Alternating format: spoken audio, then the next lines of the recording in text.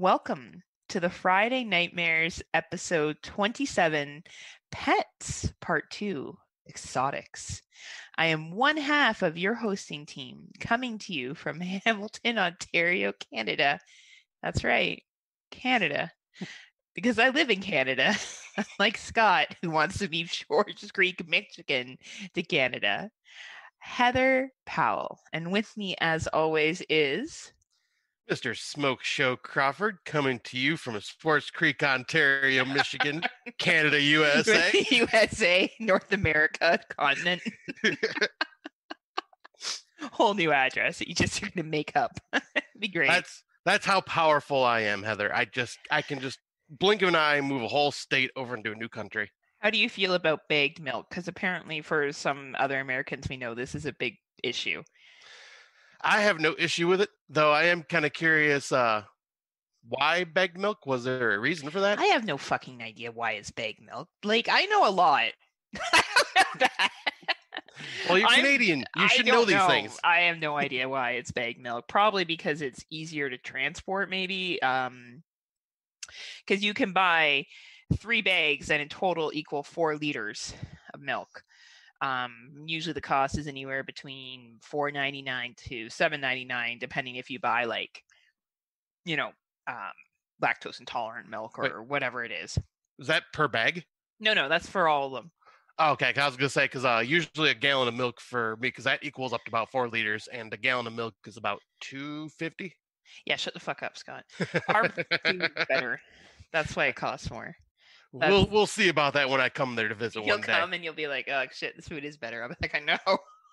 But why are the portions like snack size? You're gonna be like, gosh, why can't I taste salt in my food? How come my blood pressure's going down while I'm here? So weird. Why is there so many fresh fruits and vegetables everywhere? I'm so confused. But speaking of processed, I just ate, well, Scott knows, I am celiac, so I just went to this gluten-free bakery and I got this cookie and fuck, it was full of sugar. Like, it was just, and I just ate it and I'm drinking Starbucks. And today in my Starbucks, I have a coffee that has 4 pumps of caramel syrup in it. Oh boy. So actually, no, I think this is actually the wrong drink. Oh no, I'm drinking someone else's drink. All right, Scott, start talking. I'll be right back. Cover the dead air. This is your all right, Scott, you got this. Talk about 2020 movies that you've been on. Hold on, I'll be back. Well, on that note, you can see how professional we are here today on the Friday Nightmares podcast. But yeah, unlike Heather having her super sugary food and drink, I'm just drinking myself a very large unsweetened iced tea because that's my coffee and that's how I roll. But anyways, enough about that bullshit. I guess we can kind of just Did you just sit there in silence? No, I actually was talking and then I froze up because I didn't know where else to go with it. What did you say? I was basically just saying, well, unlike Heather and her sugary substances, I'm drinking a unsweetened iced tea. Yeah. Like, that was like, oh man, I panicked. Anyway, now I got my caramel coffee with anyway. And like the sugar from Starbucks is super intense. Like, my poor dog, he thought it was like party times. And I was like, what's going on? What are you doing? But yeah, it's delicious. And we're recording Saturday afternoon, which is different for us. Usually we do Sunday nights. I don't know. Usually we do whenever we're free. Who the fuck are we? Scott and I will be like, hey, if you like recording in an hour? Yeah, pretty much. I mean, we try to do it on Sunday nights just because it makes it easier because of our schedules. But sometimes, there's something that happens that we just got to kind of flip it around and do it on a different Super Bowl is what's happening for me. And me too. Yeah, Scott's a huge fucking Super Bowl fan. He's always like, man, I can't wait to go watch me some football. I just can't wait to watch the Lions in the Super Bowl. It's going to be awesome. Don't stop believing, Scott. I was watching the Raptors beat the Nets last night, which was beyond shocking for anyone who is a Raptors fan. I did not see that coming. Yeah, and I was going to say, and that's because Raptors did good. What was it, last year or the year before when they were state champions? State champion, NBA champions. Fucking Americans. Sorry, shit. Fucking goddamn. Fucking. Anyway, Here's me yeah. trying to talk sports. This I is know what you're happens. like the states and the pucky and the and the touchdown and the running and the thingy In the shooting hoops. and the shooting hoops. You just yell out terms. You're like shooting hoops. Just remember, Scott, talking to anyone about sports, you say this: we need to work on our D, and we just need to score. I know. I always need to work on my D. Working on that. Yeah, I guess I got an embarrassing sports story to tell. Like, do you? Ooh.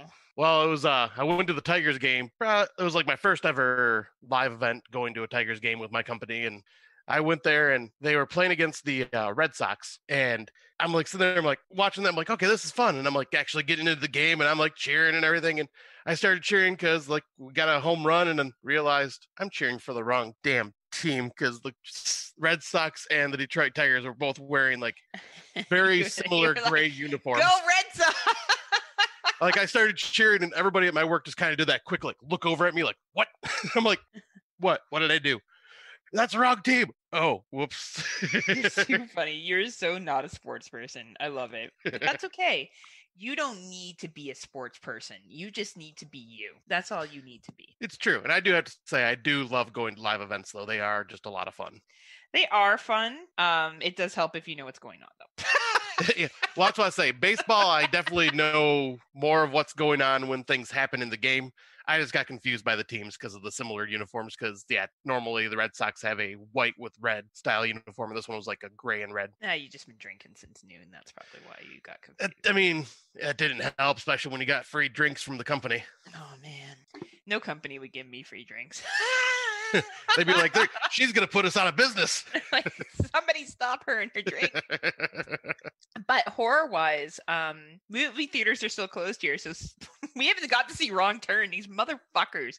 Yeah, Tim Davis, I'm fucking talking to you out in Australia.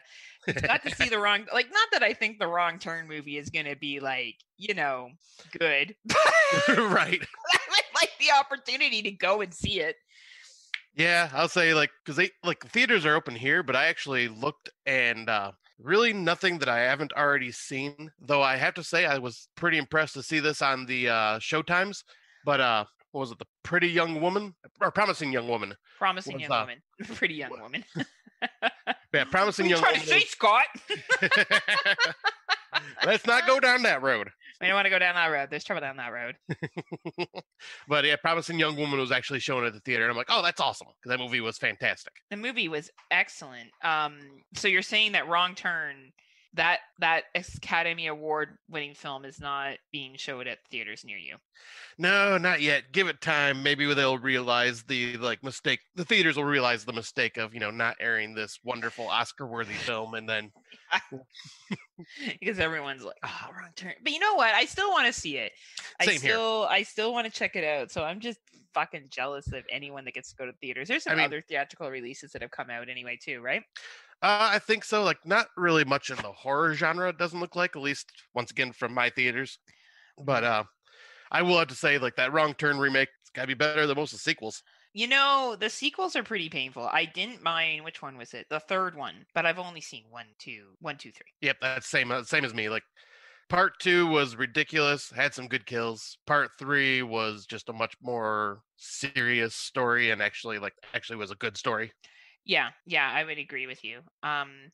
We'll see, right? Like, I don't know. I'm looking forward to checking it out. I just hope the theaters are open by the time Candyman comes out. Yeah. You have some funny things to say about Saint Maud later in theaters. I really want to hear you say it on air because I think it's really funny.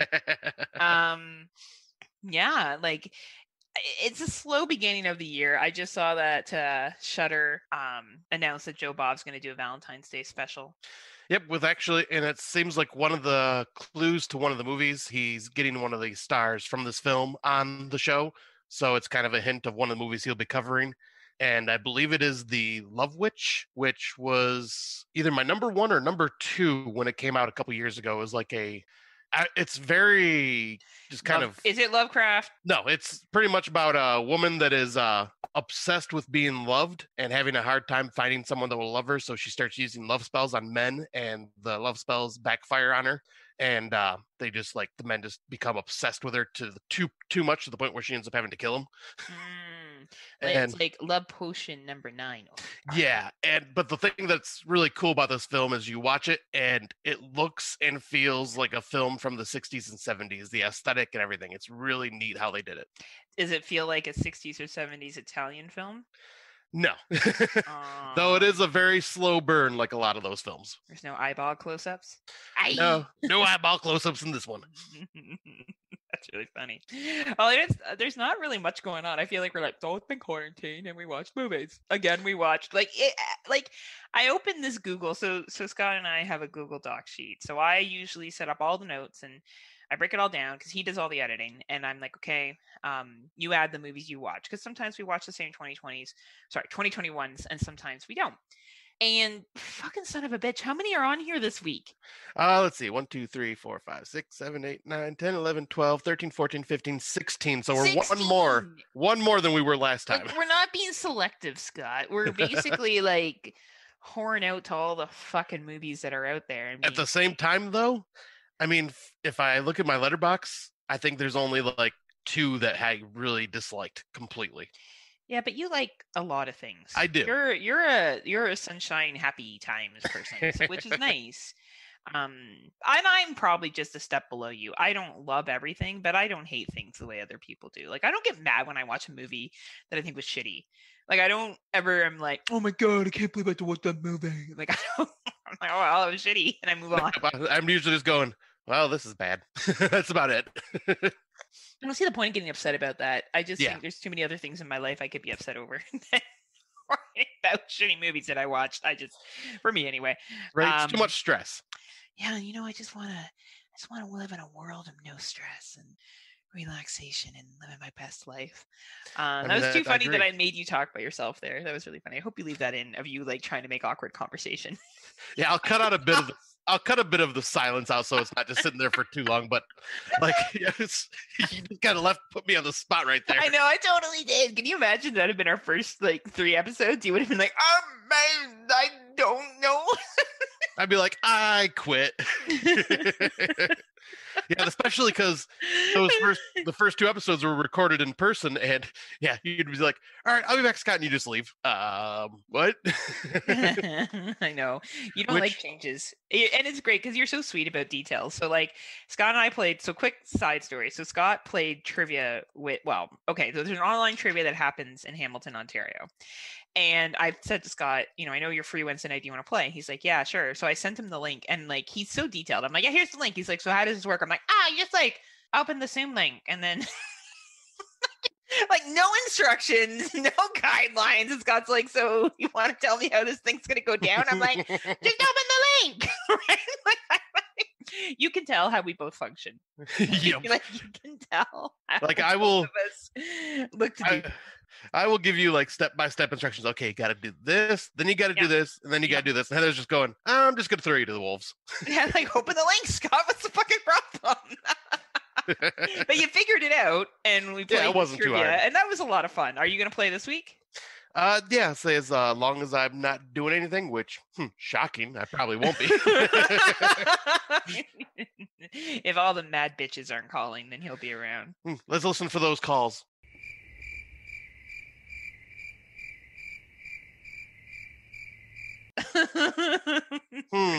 Cricket. Nothing. Hey, you never know. And Scott started working out this week. I just wonder when out. you know that he's already a smoke show, and he's gonna up that smoke showness to, I don't know, 1 billion. I'm gonna be a fireball. Fireball. The Pitbull's gonna play randomly every time he walks into the room. This is for the 905 or 305. Oh my god. All right, we should get into these fucking 16, 20, fucking 21 movies. This is what happens when you go rogue and you start watching stuff on your own, Heather. Jeez. Who watches 60? Like, we're not even in February. We're at February 6th, and we somehow he's watched like an insane amount of 2021 movies. Yeah, because the funny thing is, it's February 6th, and I'm already at 37 2021 movies. I feel like we saw Mark Nato and was like, Mark Nato, we will be you. we are coming for you, but we'll always be behind you because there's no way we'll actually catch up Well, to and you. he watches everything. Like there was one Yeah. film he watched, and I don't. Yeah, we'll talk about it. I have no idea how he got through it. Because it was like someone took a camcorder and recorded shit with their friends. So I'm just looking up on my letterbox to talk about the next one, the first one on here, which is Dark Whispers. Did you watch this, Scotty? Yes. Okay. It's an anthology film. It's a 99-minute runtime. It is, the anthologies are directed by multiple directors. It is stated as volume 1, so one would assume additional ones are going to be coming out. Assume that different ones are going to be coming out. Basically, it starts off the wraparound. I'll give a little bit of a synopsis. A young woman comes home to her decreased mother's house and finds a book in which she cannot stop reading, and then she's told she can't stop reading or something will happen.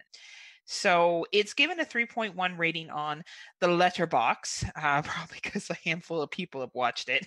Yep. You and I, that'd be about it. Scott and I and Mark Nato have watched it. Scotty, what were your thoughts?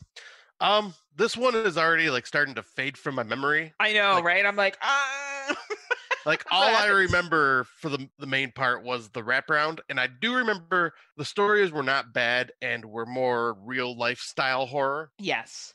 It was definitely along the lines of Immortal. Yes. From last year. Except just not as good. Were not impactful. Yeah, not as good though. Don't think it's gonna be as good. It's not bad. I like anthologies. It's actually really hard for me to dislike. I didn't put it on here because you talked about it, but I watched that 100 Candle one and I enjoyed that one too. I realized I really like anthologies. I really enjoy short stories. So, if you really like anthologies, I think you will enjoy Dark Whispers. The stories are decent. The special effects are decent. The acting is decent. There's some very clear moral messages to some of the stories. I think one that really stands out is about a mermaid. Oh, yes. Okay, you mentioned that brought now it's coming back to me. Very, very, very well done story. With a dark twist to it. Very dark twist. So, if you like anthologies, I think it's worth a watch. Currently, it's not available anywhere, but it will be eventually available on the Google, the iTunes, the YouTube when it has a release date. You like anthologies? Give it a shot. Yep, I completely agree. It's at least worth a watch. It will not break anybody's top 10, I would assume, but it's still worth checking out because it's definitely a decent anthology. Because with most anthology horror films, there's going to be some good stories and some bad stories. Very rarely are all stories really good, but that's the fun about anthologies, I think. I think if you are truly an anthology fan, watch this. If you could care less, like if an anthology really needs to knock you off your feet for you to dig it, skip this one. Yeah. Like if Mortuary Collection to you was the only anthology that you enjoyed last year, do not bother watching Dark Whispers because you're not going to enjoy it. If you enjoyed Scare Package, Immortal, there was another anthology that came out. There was one that was done by women directors that came out last year. And actually, I think this one right here, Dark Whispers, is all women directors. Is it? I didn't look at all the director names. I think if you enjoy that, then check it out. But if Mortuary Collection was your go-to, then I would say skip this bad boy because I don't think it's going to be your jam. Yep, I agree. And looks like the next two on the list are you. Yeah, I was gonna just keep rolling. What? Rolling. Anyway. I know y'all be loving this shit right here. So the next one on here is Caged. It's an 81-minute film. It follows an African-American male who is imprisoned and placed in solitary confinement.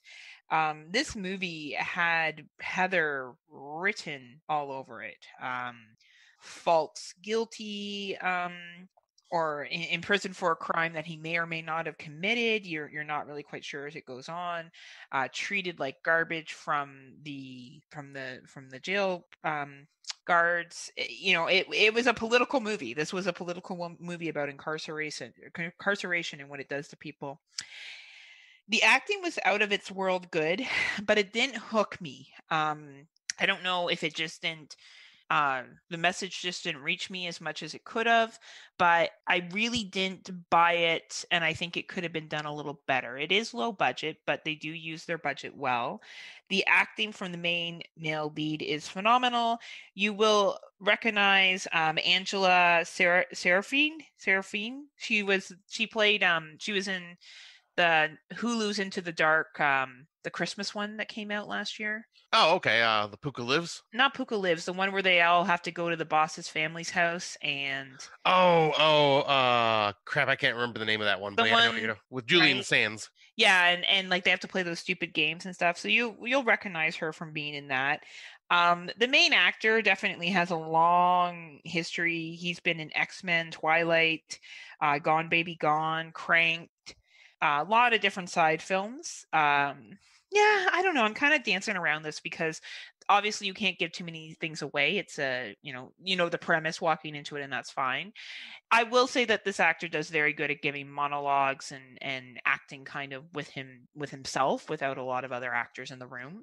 And that's But always impressive. yeah, it is impressive. But I think you really got to be really into political movies for this one, because I think the most average person will find it boring unless you really have a big political eye and that's something that you're really into. The horror is not super strong in it. It's almost like a thriller mystery. For some people, I don't think a lot of people would find it a horror at all. But if you're interested in watching, it's on YouTube, Vudu, YouTube, Microsoft Store, and DirecTV. It's available. And I think if you're interested in the stuff I talked about, it's worth the rental price. Nice. So one that is not worth anything, and I recommend not watching, even though it has a 2.7 star rating on Letterboxd, which, you know what, I will give a caveat for maybe people who may like this. It's The Village in the Woods. This is a British film. It is an 82-minute runtime, and fuck, it felt like it was a 192-minute runtime.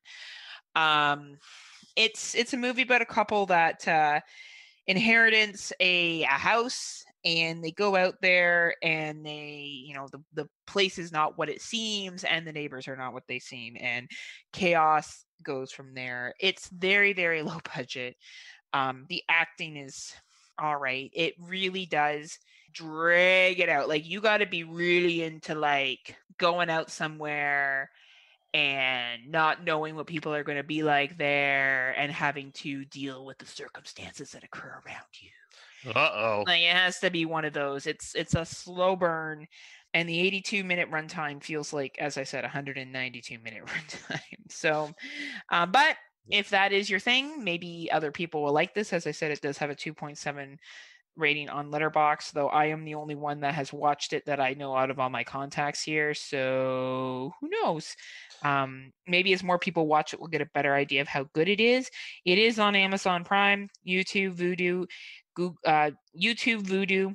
Google Play, and Microsoft Store. If you're interested, I personally wouldn't rent it. Personally, I don't think it's worth it at all. Yeah, But and I'll take your word on that one because yeah, I seen the trailer and I'm going, oh, this looks like it could be good, and then you were telling me like, yeah, okay, nah, I don't never think mind. you will enjoy it. I would say to you, don't waste your time. Yeah, I'm not gonna bother. Yeah. But I will give you a short little reprieve and jump on the next one then, since we both watched this. So the next movie we're going to talk about is Ro, also known as Soul, which I believe was an Indonesian horror film, but the synopsis plays out as cut off from civilization. A single mother puts her children on high alert when they bring home a young girl caked in clay. She tells of spirits and spirit hunters, but these are not mere superstitions. As more strangers show up on her doorstep, she quickly finds another reason to fear the forest.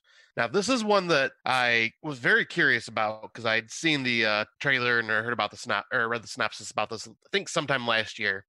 And yeah, this was one that I kind of want to rewatch at some point, like before the end of the year, because it may go higher on my list because there's a lot going on in this film. And there is a lot of just messed up shit that happens too. Like, there is some very like just violent, gruesome scenes in this, but it is one of those films where yeah, it's gonna definitely unsettle some people for sure. Yeah, I probably didn't like it as much as you did, but I did think there were some parts in it that were very creepy. What I do like about Indonesian films, because I have seen a couple now, is I do like their subtlety with horror. I like how they use not a lot of special effects to make things creepy. They just have people walking in the background or things giving you that uneasy feeling. And I think that really plays on a more realistic side of horror that I very much appreciate instead of over the top theatrics that you can sometimes get in North American films. Yep, completely agree. Because I've noticed with a lot of these, like Eastern countries especially, like we get a lot of that type of filmmaking style. Yeah, and I do admire that quite a bit. I think this film is solid. I would definitely recommend it to people. I don't think you'll be disappointed. Yeah, I because this really is one I don't. could, yeah, say, because this is one that I could see if it's watched by the certain people, they will probably have it in their top 10 by the end of the year. So I think I'm gonna probably say in Pegor. Yes. Bottom line is, if you like that film, you will probably like this. Yes. So I would say to you, watch it if that was your jam from last year. If you had that on your top 10, top 20, even top 30 list, depending on how many films you watched, I think you will definitely enjoy this movie. It's not available yet for rental, but it will probably come out to all the same places that we see all the time. So Microsoft Store, YouTube, Google Play, when it has an official release. We got to watch a screener, insert hair flip here. So that's why we have seen it. But yeah, definitely recommend checking it out. I think you will not be disappointed. Who knows? Maybe Shudder might even pick this one up. This does look like something that could end up on Shudder. Yeah, I could really see Shudder grabbing this one. And at an 82-minute runtime, yet again, it doesn't overstay its welcome. I really appreciate these films that get to the point, especially in horror. You know, you got to be a really special film to go longer than 82 minutes, in my opinion, or 90. Like, you really have to do something unique, personally. Yeah, because there are, as long as the story is good and you can keep the audience's attention, then you can deserve a longer runtime. But like, there's been some films that I've seen this year so far that have not, like, they have gone way too long and have like basically used a lot of scenes as filler. And when you're doing that, you are losing my interest fast. Yeah, I agree. So I guess we'll move on to the next one because it's also an international film. Yep, and it's the only one that you've seen. Yes. It's the only film I watched. Scott. I'm sorry. Yeah, I mean, you're the only one. Watched all these. I watched nothing. Yeah, I mean, you are the only one to watch this one. Is how I know. I'm just teasing you. I'm just a bully. That's so mean. I am. I'm a bully. It's true. So Diva, which is okay. I'm going to say this is a South Korean film. I believe it's a South Korean film.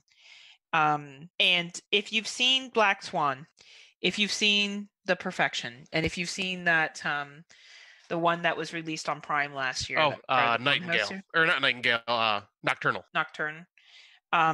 You've seen this film. So, only it's at a pool and about synchronized diving. So it's very well done. I think if you are a fan of Asian horror, this is definitely in your must-watch list. The acting is very good. The story is very good. I was interested in the entire story, but it is definitely something we've seen before. So if you are tired of that storyline and you don't care, then I would say skip this. If you are a lover of that storyline and a big fan of Asian cinema, I think you will enjoy this film. At an 84-minute runtime, it doesn't overstay its welcome. It gets to the point very quickly. As I said, it's a very, very well done film. I just don't think this is going to be a film for everyone because I think the plot point has been redone a lot recently. Yeah. And I think some people may grow tired of it, but well done film. It has not been officially released yet, but yet again will be released on the usual YouTube, Google Play, Microsoft Store. Possibly this is something Netflix may pick up. I don't think it's dark enough for Shudder, to be honest with you. I think Soul will be more likely to be picked up than Diva will. Yeah, but that's just my personal opinion. I think eventually it may end up on, because Netflix does a lot of international, specifically Asian and South Asian horror. So I think we could see that on Netflix eventually.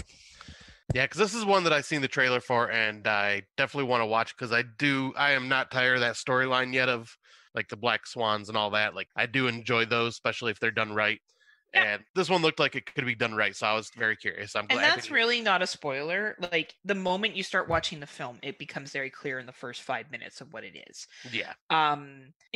Does it have the same ending as all those? Well, you'd have to watch to see what happens. I can definitely say that it was a different spin, but it's all the same. Like, it's like zombie films. If you're tired of zombie films, there may be some zombie films that like do a little bit of twist to it, but it's still a zombie film. Right. So you got to kind of make your call there on how you feel. So the next one, though, I really feel like Scott should talk about because he just loves it so much, and I just feel like it really brings some real clarity to how much he enjoyed this film. All right. So I may get a little hate for this one. We'll see what happens like when it's officially released, which by the time you guys hear this should be out by the time the episode is released. But that movie is Saint Maud. Having recently found God, self-effacing young nurse Maud arrives at a plush home to care for Amanda, a hedonistic dancer left frail from a chronic illness. When a chance encounter with a former colleague throws up hints of a dark past, it becomes clear there is more to sweet Maud than meets the eye. And this is one of those films that, if I remember correctly, early on in our episodes when we used to talk about trailers, we were both like talking about, oh, this looks like it could be pretty good. And I think you wanted to see it more than I did. Yes. I was just going to say, I think I was more excited about it. Yeah. I was like, A24 hasn't really done me wrong yet. And this looks really, really good. I'm excited. And I watched it. A24 has done me wrong. Why did they drop this movie last year? I'm still not quite getting why they didn't drop this movie last year. Because A24 really loves to put their movies into theaters, even though none of their movies ever do really well in theaters. So I think they were just trying to wait as long as they could to release it in theaters, and it just, because of the pandemic, really didn't happen. Yeah. But my personal thoughts on this, it's not a bad film. It's really well done, like really well made, but this story just did not grab me at all. I was so bored during the majority of it. I pretty much seen the ending coming. This is an extremely slow burn movie with a payoff at the end. But like I just can't at the same time. I can't just trash this movie because it is very, very well done film. Absolutely, This is just one that is not for me. And Heather wanted me to bring up my little comment about theaters. I said to her, I messaged her after watching it going, boy, I am so glad I did not go to theaters and pay for this because I would have been pissed. Yeah, I think that, I fall in the same camp as Scott. I will say this movie is extremely well acted, well written. I do like the two concepts that they integrate into this movie. But I personally think that I think they should have just gone with one or the other. I think combining two concepts were detrimental for lots of different reasons. That being said, I think the relationship between two of the characters in this was very good. The acting between the two of them was very good. The writing was very good, but it is very slow. And it's a very like Debbie Downer film. It's like watching The Lodge. It's very Debbie Downer. Like, it's just downer. It's like watching any movie that's like Heredity. It's just sad. Like, you just know walking into it, you're like, well, this isn't going to be a happy movie, right? So, I like a lot of those Debbie Downer films, but this one just wasn't for me. Yeah, I can totally see why people will like this. I imagine it will grace top 10s this year coming up, and that is absolutely fine. It just did not hit the mark personally for me, but very much respect for how well this film was made, the acting in it. It just wasn't, and some of this is my own, and of course I'm trying to stay away from, there's some personal values I had that I felt in this movie were not portrayed correctly. Yes, and that's my own personal thing. That's to no way say to other people you can't enjoy this film because of my personal values. I think that's a really immature approach. So right, and that's kind of the same way I feel about it too, because you and I have like pretty much similar personal values on this type of subject. Yeah, right. But a solid made movie, like definitely A24 definitely delivered that. If this is your jam, you are not going to be disappointed. So I think going into this film, just know that it is a slower film, and it's going to be looking at two major concepts and how those concepts integrate with each other. And hopefully you enjoy it. Yep, and I will. I know that this is going to be released. I believe it was February 12th. Very weird where it's getting released.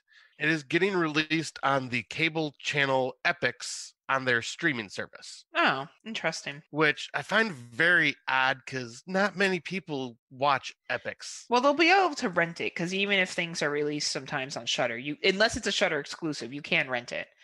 Yeah, so I'll say maybe it'll be available on VOD when it comes out. But that's all I heard is Saint Maud coming to Epics, and I'm going, that's very odd spot for it.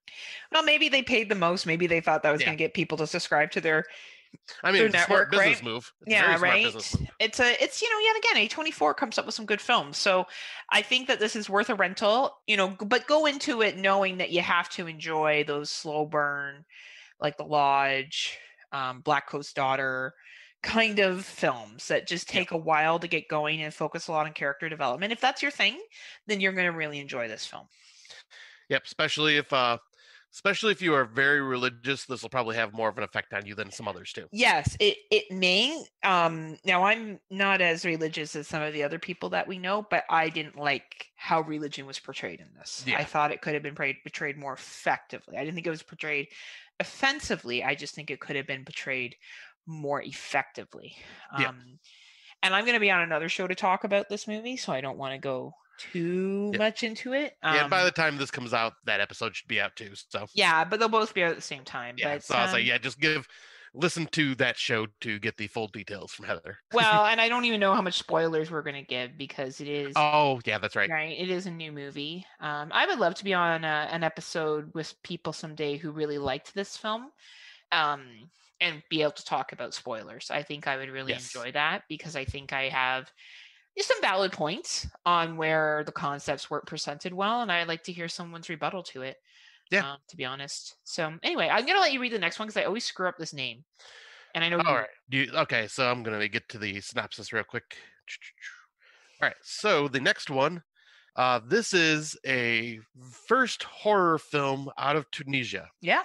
Which right there, I was just like, ooh, I love it when a country releases a new horror film like for their first time ever, because it's like, ooh, I wonder what they can do, what their culture is going to be like, and like how that'll be integrated into the horror. Well, this film is called Dakra. The synopsis is, come for Tunisia's first horror film following 3 students' filmed investigation of weird rumors in a remote village, and stay for the sickening madness, macabre witchcraft, ghastly beheadings, and gory cannibalism. It's a kind of a strange synopsis, but it's what pulled me in originally. I'm going, ooh, okay, I'm sold, because it sounds like almost like an old school like 60s 70s style like way to pull someone into a theater. Yeah, I think they did this also because they wanted to set people's expectations for this film. And I think that I feel very confident in saying that I was very pleased with this film. And if this is their freshman effort in a national released wide horror film or global released wide horror film, because I'm sure there's been other horror films, but perhaps this is the first one globally to go and be entered in film festivals and eventually make it to VOD rental across, North America, for example.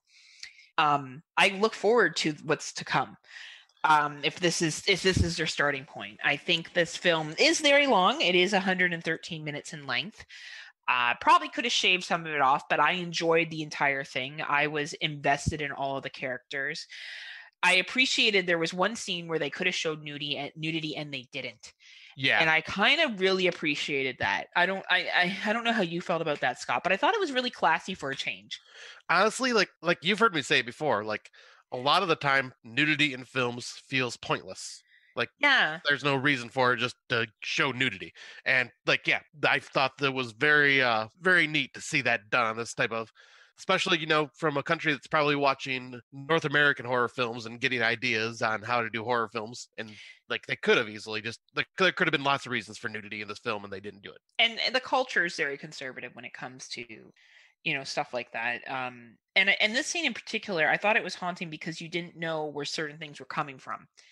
Yes. And it could have been 2 different things, right? Like it, and Scott and I'm trying to be very careful to not give spoilers here. I thought it was going to be a found footage like film. It wasn't. Yeah, I was kind of shocked on that. But the acting in it was good, and really, there's a twist that I didn't see coming. And when they went back and they explained it, I'm like, "Fuck yeah!" Like, yep. Shit. Like there was and definitely scenes where I was like, holy fuck, yeah. And this movie is based on a concept of what happens. I read a review that they're like, it's not based on a true story. Well, of course but what they're talking about is what happens. There's an overall problem that's occurring within the culture, and it's reflecting that problem. Yeah. It's definitely, if you like foreign films, I would say it's definitely worth your time. It is a little long, but I do believe it is worth a rental. I think that you will be engaged with the characters and will care what will happen to them. The filming that is done is very unique at times. The special effects are decent enough for what you see. I think they did a pretty good job, and they were smart with certain Oh, I things thought on they how. Yeah, I thought they did fantastic. Like, yeah. I will say that this film, like, 'cause you were saying the runtime really didn't bother you that much. Like, for Hmm. me, it did drag just a little bit Hmm. in the middle for me, where I was just kind of starting. I almost grabbed my phone a few times, but I was like, nope, not gonna do it because I'm gonna get confused on what's going on. Yeah. But other than that, it wasn't it yet. It was really fascinating just to watch this film, and I have to say there were some really unsettling scenes in There this. was, and the actors portrayed it well. For me, this will be on my top 20. Yeah, And same that's here. and that's just a personal. I just think this film was really good with what it worked with. I enjoyed it. Not everyone's going to feel that way. I do think it's worth a rental, especially $2.99, $1.99 if you can rent it for that. It hasn't had an official release yet. This may be picked up by Shudder. I do think this is good enough to be picked up by Shudder, at the minimum Netflix. I do feel like Shudder is where the premium international films go, with the exception of The Call, which was on Netflix. Netflix. But I do think this could go to either one of those streaming services and be well received. If not, I would recommend even $3.99 rental for it. I think if you read the synopsis and it sounds like something that you would enjoy, it's a well done movie. Yeah, personally, I would even say $5.99 a rental. I would even Oh, be okay. willing to pay. Like Like iTunes money. That's iTunes yeah, money rentals. yeah, because I Yeah. really, really enjoyed this. It was a very nice surprise. Because I agree with everything And you it's say. something different. I will give them credit. It was something different. I honestly haven't seen that concept, everything included, that they've done before, No, including the twist. Like, I didn't see that twist coming. Like, it was, it may win for best twist of the year. Like, yeah, I really did not, that's a good I point. really didn't see that coming. Like, I'm glad you didn't see it coming either. I was like, ah. Yeah, yeah, it caught me completely off guard. Right. So anyway, check it out if you guys get a chance to. We definitely recommend it. And have you seen this next one, or is it just me? Nope, it's just you for the next two. Okay, so the next one is Spirit, the Beginning of Fear. Now, I want to think that this is a Japanese film, but I feel like I need to make sure I check first to see where it originated from. It's very much a ghost story. I told Scott about this, and I said to him, I don't know if you will like this film or not, because it is very much, it is South Korean. Okay, it's a South Korean film. It is very much a slow burn. There's no real gore in this film. So I will tell all those gore hounds out there right now, there is no gore in this film. It really plays on the concept of ghosts. It really plays on the concept of evil and evils, and how that portrays out to the rest of society and what happens to us when we die. It is an 80-minute runtime. It does feel like an 80-minute runtime. You feel every minute. I really enjoy South Korean horror films, so I really enjoyed this. I enjoy subtle humor, as we talked about in our opening episode of the year, where I really enjoyed Pulse. I really enjoyed the original Dark Water. This just fits up my alley for me. Yeah, It's a slow burn, but I find it creepy, probably because of my own thing with ghosts, and I always like how quote unquote realistic ghosts look in Japanese, South Korean films. So if you like that, if your name is Don and Ellie, um Venom, you will probably like this film. Even Derek might enjoy this film as well too. For the average user, I think you really got to dig Asian ghost stories to like this film. If you're not an Asian ghost story, and not like the Ring or the Grudge readaptation in the American version of it, I'm talking about the original. If you like those and other ones, you will probably enjoy watching this. But I don't think it's going to be anything that's going to grace anybody's top 10, with the exception of maybe like people like Vin or Derek or possibly Don and Ellie, because of just what their tastes are. Yeah, and I would say like this is one that like, yeah, you don't think I may like. It doesn't sound like something I will like, but it's one that I want to watch just because maybe it is one of those films that connects with me because like Yeah, it may. I honestly will be surprised if it does. yeah the other one I actually got it confused when I was talking to you because I was thinking of the other one I Know When You Die or whatever it was that I Oh, thought we that one, yeah, it's more of a is that comedy. Yeah. or no that one's more like that one reminded me a lot of like the Asian ghost stories we already covered. Yeah, did you see it? No, I got just the trailer, so I want Oh, to like okay. that's what I want to go check out as well. Okay, yeah, I haven't seen that one yet. Anyway, I enjoyed this, but I with the caveat, it's not available anywhere yet. This may be picked up by Shudder. If anything, it will be available for rental on the same, Google Play, iTunes, Microsoft Store. I think if you enjoy Asian films, this was worth whatever rental you'll pay for it. But you really have to enjoy Asian, South Korean, Japanese, all those ghost stories and that kind of legend behind that to really get into this. All right, nice. And then the next one. Okay, I could not remember what movie this was, but then I remember now. It's we're paranormal investigators and we're going to a haunted house and it's haunted. I thought because of plans we have for a future guest and a future show that maybe this could be a 2021 movie that we talk about. This will not be a 2021 movie that we talk about. Are you sure? This movie is a 93-minute runtime. It is about the paranormal investigators that go to a haunted house, and it looks like it was filmed on someone's handheld camcorder. It was like someone found my grandma and grandpa's camcorder from 1993. I was like, son of a bitch, let's make a fucking movie. And it's painful. It's so painful that there was an acting part of one girl was so bad I had to fast forward the 5 minutes that she was in it. Oh, that's right. I couldn't take it anymore. She was just so dreadful. It was like these people played dress up and were over the top in their acting. There were some people that had some acting chops, and then there was just, I think they just got their friends and everybody they know to play these minor roles, and it was dreadful.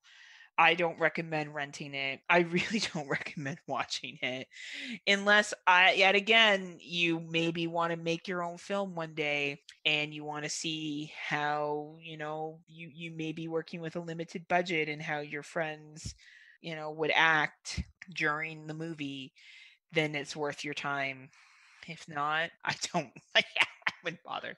So what you're telling me is top 10 material. Top 10 material. My number one, actually. Nothing's going to knock it out of its place.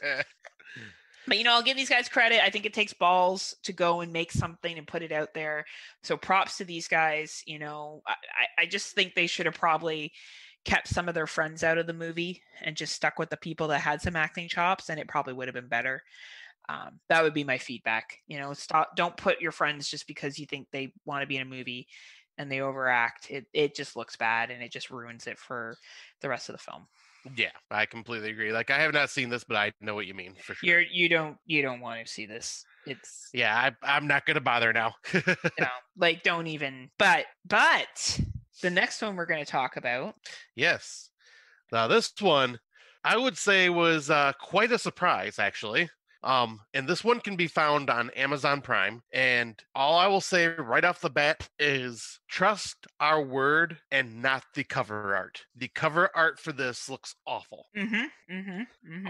But I ended up watching a trailer and going, well, shit, this looks way better than that trailer ever gave, or that movie, the cover ever gave it credit for. Yeah. And then our good friend Brandon Orlick told us, yeah, give this, watch it. You'll be surprised. But the movie I'm talking about is The Night They Knocked.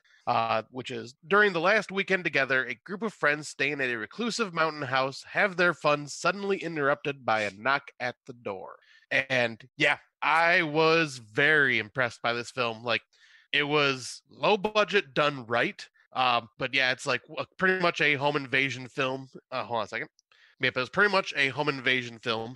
And like all the acting was pretty good. There are some characters in it that are very annoying that you just get tired of, but at the same time. Oh, really? I didn't get too annoyed by anybody. The one guy that kept accusing the dude's brother was getting on my nerves. Oh, he was? Oh, I thought he was okay. He didn't bug me too much, but yeah. But but yeah, then like there are like the stereotypical style tropes, or not Yep. stereotypical, but like there are the horror tropes in this that. Yep. But at the same time, like yeah, it's an easy watch. It was pretty damn entertaining. The villains I thought were pretty freaking creepy. Like I expected this to be really hokey, low budget, bad. I feel like Beyond the Shadows the people that made that movie should watch this movie. Yeah. Because this movie, they don't have a lot of money. The acting is passable. Yeah. It is, there's some people that are better than others, but it's passable. And the dialogue flows where it needs to flow. You care enough about the characters. Like, I don't know, like it was low budget, but it was endearing. Yeah. Like it was the weirdest thing. It was almost like an uncorked film. Yeah, I could totally see that. Cause yeah, like especially with the character development. Like you don't get a lot of you don't get a lot of good, like great character development and like typical low budget. There are some, but like this one like had some really good character development, especially between the two brothers. And there was one kill that was really like there's several kills you see, but this one in particular, I thought they handled it really well. Yeah. Like it has to do with a pool ball, and I'll leave it at that. But man, like everyone delivered that scene really well. The actress, the characters around her, the people like her friends, like I felt like everyone nailed that scene. Like that is a scene that if you want to do special effects on a low budget, watch that fucking scene because everyone absolutely what they needed to do. Yep, I completely agree. Like this was just like a very pleasant surprise. Yeah, it was and I think yet again when you walk into this, don't expect the fucking Strangers, okay guys? Like this is not the quality that the Strangers is. It's not. But it's not a bad movie. It really isn't. And Brandon said this movie has no business being as good as it is, and he's 100% right. Yeah. Like this isn't something that you're going to be like, "Oh man, top 10 of the year." But when we do our low budget awards, you better believe this will be on there for me as a movie that I would consider that worked with their low budget really well and delivered a pretty decent film. Yeah, I would say because I was entertained from beginning to end. Like I was saying before, I actually cared about a lot of the characters. Only one character annoyed me, and I think that was just I think that was purposely done the way he was. Like it just annoyed me personally, but like it obviously didn't annoy you. Well, and look at this on IBM. First of all, they got a 4.9 rating, and for this film to have a 4.9 rating out of 10 is pretty fucking good. They had a $25,000 budget. That's it. That's impressive. That's it. So like when you watch this movie, watch that with that in mind, is that these guys had no money. Like $25,000 isn't a lot of money. That's actually cheaper than Basket Case, which was in the 80s. Wow. Because Basket Case was $30,000. I'm going to look up Beyond the Shadows quickly to see if I can see their budget, and just to give you an idea of how much better this group used those funds. And that would have included paying their actors, wouldn't it? Yeah, I would assume so. So that would be actors, set, getting permits, all that other shit that you need to do. Yeah, and once again, this is they did this smartly because it was all in one location. They did. Like there was them driving in some part, but there wasn't. Okay, so the budget for Beyond the Shadows was only 10, and it definitely reflects that it was 10. But I think if people want to make a movie, you need to look at movies like this and then check out the budget and go, this is what I'm going to be working with, and not fantasize that it's going to be something that it's not. Right. You know what I mean? So yet again, check it out if you're interested. It's on Prime. It's a free watch. It's an 80-minute runtime. You're not spending a lot of time on this film. It's fluffy. It's easy.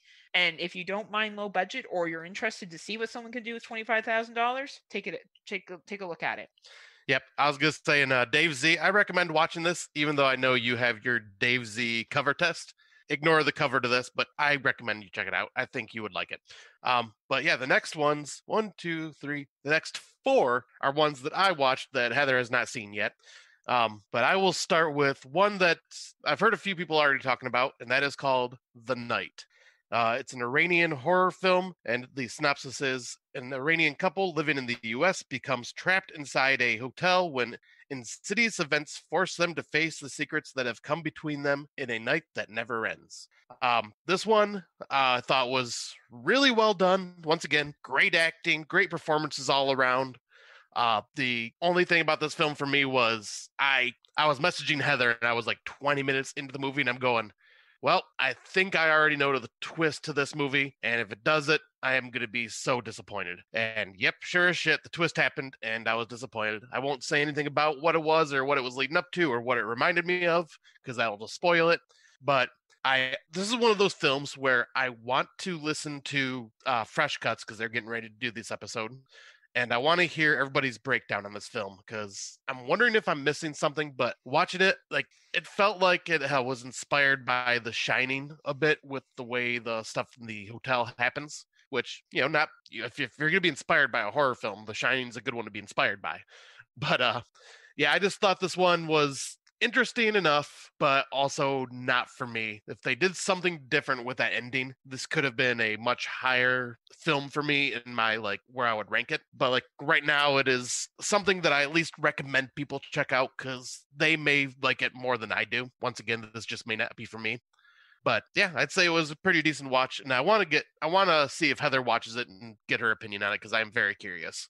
If you want me to watch it, I'll watch it. Is it a political horror that talks about the wrongs of society? Nope. So I know it won't be in your top 10. But it is kind of it is, an Iranian couple living in the U.S., so you got a little bit of that stuff. There's something I have there to be angry about, so that's good. Yeah. Okay. There's, the whole immigration type thing. Yeah, I'm sure I'll find something that I can get on my high horse and bitch about, so that's good. No, it sounds interesting. Is it available anywhere yet, Scotty? I am not sure. Okay, actually, I just realized there's a spot for where to watch. I did not realize that. On Letterboxd, you didn't know that? Nope. So there it is. Yeah, so it's on Amazon. Simple Scotty. Well, you're usually the one that does this, though. Because I'm the boss. Because you are the bomb diggity. Nah, the boss. Boss. Oh, I'm sorry. The boss. Yes, thank you. All right, you like a boss. All right, you got the next one now. Yep, the next one. All right. So this one is called Redwoods Massacre. And is based on Scott's trip to the UP. Yeah, this is one of those movies that I kept telling Heather if she watches it, she's going to be coming back to me going, Scott, I've told you many times, and this is the reason why I say avoid going into abandoned buildings and stop being dumb. But this is a story about a group of urbex, which apparently that's a word, but urban explorers, but a group of urbex enthusiasts travel to the backwoods of Appalachia to capture footage of abandoned houses when they unwittingly become the subjects of a much darker video made by a different kind of quote-unquote enthusiast. Oh, so dark. And this is a straight-up found... Sorry. Oh my gosh. He's evil in the woods and he never seen this done before. Anyway. I will say that this is a found footage film. Mm-hmm. And right off the bat, I'm going, oh, I kind of like this idea of because it reminded me of instead of Urban Explorer YouTube. Is it Dora the Explorer? Yes. But instead of the Urban Explorer YouTube personalities coming together to meet up for the first time, I was like, this kind of reminds me of us podcasters that have become friends over the internet, because that's kind of what these guys have done, deciding to meet up and either just doing a huge get together or just doing something to hang out. I was like, I like this idea. That's really cool. And though it starts off with the first half, I'm going, okay, I'm really liking this. They're going through different abandoned houses. And they're kind of finding some messed up stuff. They're not sure what's going on. They don't know if it's just old things. They find blood on a bed and okay. You give so many spoilers. Oh my god. But this is. I wouldn't even tell us how the movie ends, so we just know not to watch it. I wouldn't. I was gonna say that's not even a spoiler, honestly, because it doesn't have anything to do with the plot. Okay, so they're just crazy YouTubers that film shit. Yeah, they're just filming everything and just kind of pretty much if you watched any abandoned YouTuber explorers, like it's kind of what these guys are doing. Nice. And yeah, I like the first half of this film because it was like, okay, this is kind of a cool direction. I'm digging it. Like, and then it goes to the generic found footage. Like, okay, why are these guys still continuing to film? Why is this still happening? And then just it falls apart and it gets kind of confusing and muddled. Oh, boo. But like right up, like at first I'm going, man, this is not that bad. Like I'm kind of digging it. So I'm kind of disappointed that it ended up like that. So I would recommend if you're a found footage enthusiast or just want to see a low budget film, kind of just do it taking a different take for a bit. At least it'd be worth a $1.99 rental or worth for free. Other than that, I wouldn't bother. Right now, it looks like the only place that it's available to watch is on DirecTV, which is a new one to me because I don't think we've seen that on our list of movies before. Yeah, we have. Oh, have we? Hey, you don't listen. I try not to listen to you. That's the love that we share. I know. We're like, fuck you. No, fuck you. No, fuck you. Yeah, fuck you. Whatever. We're going to make Beyond the Shadows. That's the movie we're going to make. Yeah, pretty much. We're going to make a sequel. We're going to be paranormal investigators going to a haunted house. No, we're paranormal podcasters going to a haunted house. Oh no, it's haunted. I always say this, I'd be the first to fucking die. Like, I'm not one of these chicks that is gonna like live to the end. There's no way. And I'm one of those guys that's going, oh, what's that noise? You are dying too. Neither one of us are gonna make it out alive. Yeah, that's what I was saying. I'm that stereotypical guy that's just like, ooh, what's that spooky house? Ooh, there's a noise coming from it. I must go look. I feel like actually you scratch that. You're gonna be the first to die. I'm gonna be off banging or drinking somewhere, and then I'm gonna die. That's probably what's gonna happen is I'm gonna be the first to die because you get annoyed with me and kill me. No, I don't want to go to jail. So, but you're gonna die anyway, so it doesn't matter. Well, yeah, I guess you make a point. True. Can't argue that logic. Logic right there, babe. You know what's funny? Side note here. I was listening to our previous episode and like how you watched YouTube for a bunch of fucking movies. And I feel like coming up to your list I'm seeing down here, you did the same thing this time around, didn't you? The finest that YouTube has to offer. We will get there. Okay. Let's get to the next one. You saw this and I didn't. Yeah, this one is this one looks stupid, so I didn't want to watch it. Oh. No, this is the one that I was This is the one that I was highly recommending last night to you. I didn't realize I invented your great ancestors there. Sorry. God, oh my God. I can't believe you thought this movie looked dumb. Oh my God. But this is one that I was actually looking forward to after I'd seen the trailer last year. It's directed by Neil Marshall, and that is The Reckoning. In the aftermath of the Great Plague and amidst the subsequent witch hunts against women, a young widow grapples with the tragic death of her husband in a society completely consumed by fear and death. Because I'm not going to read that because that's a spoiler, so I will cut that off there. But this is basically... Is this a historical piece? Yes. This is historical horror. Okay. This is the one that I've told you multiple times. This is historical horror. Sorry. Fuck, man. We've watched so many fucking 2021 movies. I can't keep it straight. Oh, you were thinking this was a completely different movie? No, I have no idea what you're talking about at the time. I don't know this one. Yeah, this is the one that I was ranting and raving about all day yesterday. Well, like, we talk a lot. So and you just don't pay attention to me. I see. God, if I listened to everything that came out of your mouth and tried to absorb it, I would have no space for anything else. You'd be so much better off. Oh my God. Okay, just talk about your fucking movie so we can move on. But yeah, this is I was excited about this because it's Neil Marshall who did Dog Soldiers, The Descent. Oh, Dog Soldiers! Now I remember. Yeah. Wait, did you tell me this when I was... I told you this while you were sober during the day multiple times, and then last night while you were okay, well, party I was mode. Really fucked up last night, so you can't really... But during the day? Well, you never know. It was a Friday. You only live once, Scott. That's true. But he's also been a director of a lot of the like epic episodes of Game of Thrones with the major battle scenes. So I'm going, ooh, a historical horror film. Did you star as one of the midgets in the Game of Thrones battlefield? I wish. Because he got laid a lot. Scott's like, I'd be living my best fucking life if that was the case. Right? He does say that he is the god of tits and wine. That's a good place to be. Yep, and what was it? He also says, The way I want to die is with a tit in my mouth and my dick in the other. Nice. That's a good way to Or a live. dick in my hand. Yeah. Cock in my hand, tit in the mouth. So yes, I would love to live that life. But anyways, back to the movie. um, this is a very high production quality. Like I don't see that it's released yet. But it's got to be because I know a lot of people are talking about it now. But if it's not, it's going to be one of those theatrical releases because this is really high budget. But it's basically about a woman that gets falsely accused of witchcraft and pretty much has to deal with the witch hunters of that time tormenting her to force her to admit that she's a witch. And then burn her. And then if you know anything about his history, you know that shit is bullshit. And every time they've tortured somebody, they just basically tortured them till they couldn't comprehend what was going on anymore, and they would admit to atrocities they never did, or they would just kill them because that's just how men are back in the day, and probably still are. But yeah, true. But I am a huge fan of like fairly accurate historical horror. Like obviously, you know, you can take some liberties, whatnot. I would recommend that I would recommend this movie. It's one of my favorite films I've seen this year, like in my top 5 for sure already. And this is like a good double bill with Black Death, which was one of my favorite films of the decade. And yeah, I am just fascinated by the whole like Black Plague and just like the false accusations. Like I've always been fascinated by that part of history. And this one I really, really loved. The acting was incredible. The effects were amazing. It's well directed, just well shot, haunting score. Yeah, I highly recommend seeing this film.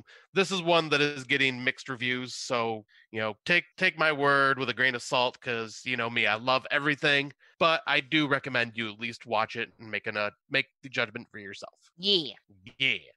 And now this one I wanted to bring up because the next movie I want to talk about is definitely a micro-budget indie gem that I highly recommend everyone watch. This is called A Ghost Waits. It is pretty much about this. It's like a romantic horror supernatural comedy. It's about this guy that works for his landlord buddy that comes and fixes up houses before the new tenant moves in, and for some reason he keeps getting called back to this house because the landlord cannot keep a tenant staying in this house for too long. And so he goes there and he's crashing on the bed because he's like, oh, there's a lot of work to do and I'm just exhausted, I'll crash here. And then he starts realizing that the place is haunted by a female ghost. And this is like when I was watching it, I'm going, yep, this is something I could see at festivals like Sundance and stuff like that, because it's very character driven, very artistic in the way it's done, but not the artsy fartsy, let's show you pretty images and you decide what it means type shit. This is just a really, really well done film. Amazing acting, like a really fascinating story. And you know me, I like whole relationship style horror films, and this kind of borders on the relationship style horror. This is just like a very, very hidden gem that I highly recommend everybody check out. It's just very well done. If you want to see low budget done right, watch this. And apparently this is thanks to our buddy Xander Kane. He was talking highly about this film as well. Ooh, Xander. And he said that this is actually streaming on Arrow Video streaming service. They're the ones that picked up the rights. Xander loves Arrow. He does. An arrow sitting in a tree. Oh, Xander, he's going to be like, fuck you, Heather. Right. But yep. God, are you done talking about your movies yet? Yep, we just have one left to go that you and I both seen. Oh, yeah. So do you want to take that one? I guess. Everyone knows this dropped. It was on Shudder, and it is called The Queen of Black Magic. This was the second Shudder release this year. I think it's an exclusive, right? Yes. Right. Better than Hunted. Way better. I enjoyed it. Yeah, it's also an Indonesian film, I believe, isn't it? Yep. Yeah. And actually, it was written by the same director that did Impetigore and Satan's Slaves, Joko Anwar. So I think I will be pretty confident in saying that if you enjoyed those films, you will enjoy this. Definitely more gory than all those other films, I think. Yes. Oh my God. This movie had some very horrific scenes. and I'm not sure what the fear of bugs would be called, like the phobia. But if you have a fear of bugs and holes and crawling, you might not want to watch this. No, if you have fears of things up your hole, you're definitely not going to want to watch this film. Take Scotty's advice. It's a solid movie. I don't want to say too much. It's on Shudder. I think a lot of people are going to be watching it. If you enjoy, an emotionally built-in ghost story with a ghost that is seeking revenge or vengeance, I think you will enjoy this movie. I will say that the last act is on fire.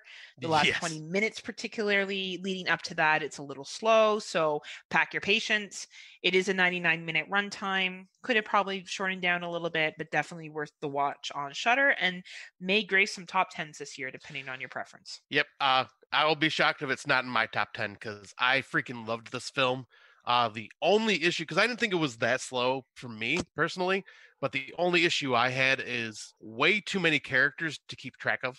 Mm-hmm. Like I thought, like I won't say much more, but yeah, I just thought there would be a thinning of the herd, so to speak.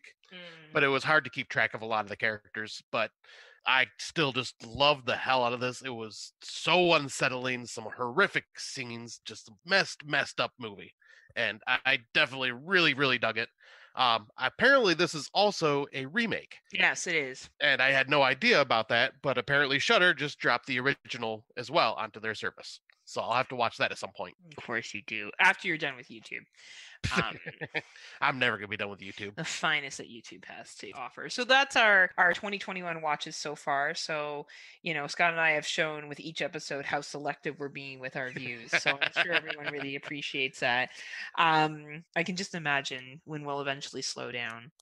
Yeah, eventually we'll get there. You know how we always start off strong in the early, but then and then eventually we get more picky, right? I think, unless something really tickles our fancy, then we begin to give up. So older films, we'll touch on some older films that we've been checking out. As you know, Scott and I have a constant journey for Hammer and Italian horror and trying to like them more than we already do. I watched Tenebrae, which is by Dario Argento. Yes. 1982 film, 101-minute runtime. Very good film. Very, very good film. Well done. Great characters. I just don't know if Italian horror is for me. Like, we just keep going back to, I don't know if this is my fit. But a very, very good movie. I'm glad I saw it. I do think I understand the long runtime. It does make sense. I do get it. But I don't remember much of the movie, and I saw it like a week ago. Now, mind you, it's because we're also watching a billion films all the time. Right. So that could have something to do with it. And I also enjoyed Torso 1973. Yeah, that was the one I thought you would like the most out of everything that we've suggested so far. Yeah, very good film. Very much a slasher, psychosexual. I love how many titties are in Italian films. Lots of titties. Oh, they just love their nudity. They love their nudity and titties. Everywhere titties. Titty, city, city, cities. Titty, city, bang, bang. Very good film.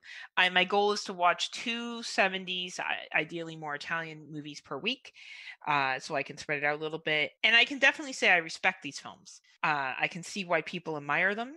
I just don't think they're my fit, but I'm going to keep trying. I will say Torso was one of the higher ones that I enjoyed. I enjoy films like Alice, Sweet Alice. I really liked that. I think it just depends. Maybe Italian horror isn't for me, but I'm going to keep watching them, see how it goes. I've had some good friends reach out to me and saying that they're going to share, Sander Kane being one of them. That's right, Sander. And Android as well. Android for Android Vision. Both have a lot of knowledge, as well as Brendan Orlick, as well as Scott have shared some with me. So I'm just going to keep moving through them. And then finally, I watched Would You Rather. Yes. And I kind of avoided this film because I basically got spoilers and I knew it was going to happen, so I didn't bother watching it. And then I put it on one day. Yeah, it's a really good film. This wasn't an uncorked film, was it? No, I'm not sure who did this one. It reminds me very much of an uncorked film. Really good special effects. Jeffrey Combs is in it. Yes, I love Jeffrey Combs. He's such a prick. He plays pricks so well. Yeah, he does play a really good prick. The main antagonist or the protagonist is good. So I was surprised at the ending. I didn't see the ending coming.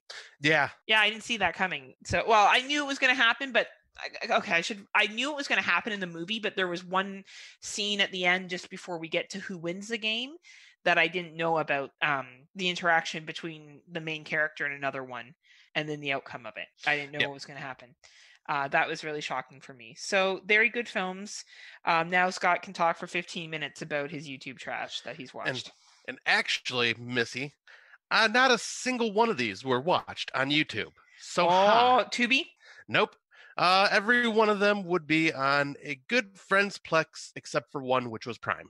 All right.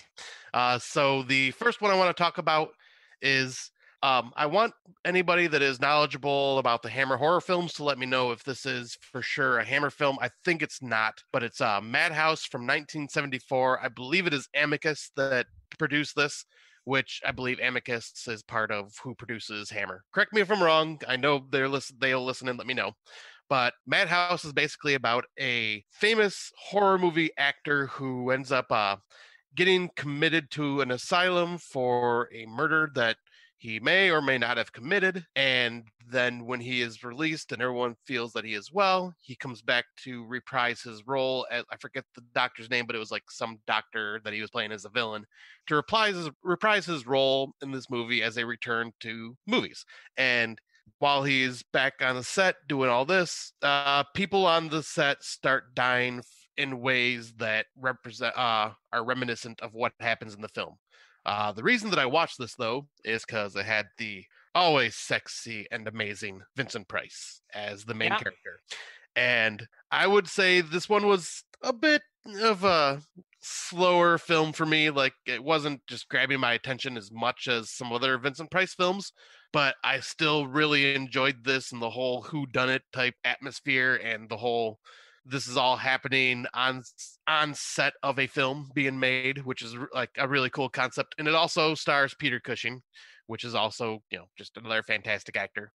But I thought this was a pretty decent watch. I was not disappointed by it. Just not one of my favorites from Vincent Price so far. But yeah, definitely worth checking out. Then I go to the themed movies continue my themed movies for the animals and horror episodes. And the first one I ended up watching was called White Dog from 1982. And man, I had never heard of this film, but this was also on Mark Nato's The Horrorcast's 100 Hidden Gems. So yeah, that was I remember him talking about this one. Yep, so this is the one that I was like, oh, it's an animal movie that fits along with the theme, so I'll check this out. I remember him vaguely talking about it on the show. Man, what a heavy watch, because this is pretty much about a woman who adopts a beautiful neo-Nazi dog. Yeah, a beautiful white German Shepherd that's ended up being trained to hate. I was trained by Tucker Carlson. Just kidding. Yeah. Aaron, that was for you. That is great. But yep, it's trained to attack black folk. And this woman pretty much takes him to a rehabilitation center to try to be retrained and break him of these habits that had been ingrained in him. And it's just a very, very well done movie. I can see why it's on the hidden gem list. Like, this was really well acted. The dog actor was incredible, and he was a good boy. Oh, he was so cute. Oh my God, I just wanted to love him. But at the same time, it was just such a very heavy, hard film just because of the topic that it's covering and like just kind of, going through the rehabilitation of this poor dog. But man. Do you notice how much detail Scott's giving about his movies? I was like, torso. It's great. Scott's like, let me go into great detail about White Dog. I can't help it. I know. I'm all like, phase over it. You're like, and then it's important that we know exactly what happened. It's like always back to the quiz. I don't know. Scott, just figure out the instructions. I sent you the link. But yeah, I highly recommend this movie if you have not seen it. This was a very good movie, but yeah, just be warned, it is a heavy watch. So this one, I was really jealous because you had access to this next one and I didn't. Oh man, this one I almost didn't put on the list, but I'm going, I have to talk about this. Yes, you do. This one was available to me on Prime, and just because we're doing like the exotic pets and horror type episode, I was curious to see if there was any horror films that had to deal with hamsters. Surprisingly, not a single one really where the hamster is like a villain. But Heather ended up finding this one as well as I did when we were Google searching, and she's going, oh my God, check this out. and this is called Horror and Hamsters from 2018. Yep. Um, so this is a horror anthology that has nothing to do with hamsters, except for in between each story, you get this cute little break of just watching these cute little hamsters playing and doing cute little hamster things like playing in a hamster house or eating little hamster sized pizzas. And I'm trying to remember the names of the hamsters, but they were so adorable. This is a Canadian made film, so you have some famous hamsters over there in Canada. We do. We do. But I know Was one of them named Christian? Yes. But one thing I did want to do though is read like I'll say right now, the anthology stories actually weren't bad. Like they were fairly entertaining. And I will have to say that this is one of those films where you go in pretty much to watch the hamsters because they're so cute. And I wanted to read a quick review on Letterboxd for this movie because it just sums it up perfectly. Let's see, I'm scrolling down to the reviews right now.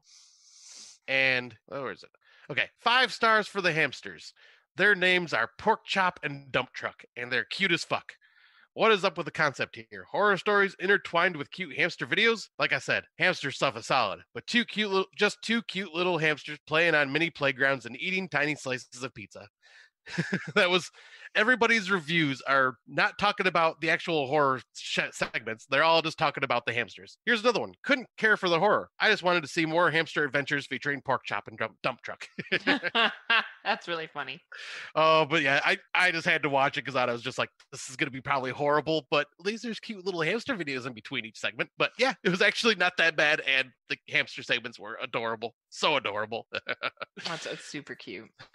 But then the next one I will go and talk about is Ben from 1972, which kind of ties into our theme for tonight, which is the sequel to the original Willard. And Ben is one of the main rats in Willard, and this is pretty much happens right after the events of Willard, like almost right away events. And Ben ends up escaping with like his pack of rats, and he ends up befriending this little boy, and like basically just like it's just so adorable just because the little boys become friends with him, kind of like Willard became friends with Socrates in this one. And like it's just pretty much the kids just trying to hide Ben from the cops because the cops are actually trying to investigate any rat infestations anywhere, trying to hunt down the rest of the rats because they found Willard's diary and what was going on. And yeah, so it's pretty much just a hide and go seek with the rat and the cops. But man, this is such a well done movie. Like I was just like so just in love with the character development between the child and Ben. Like it was just so just heartwarming, and just like you didn't want anything bad to happen to either of them.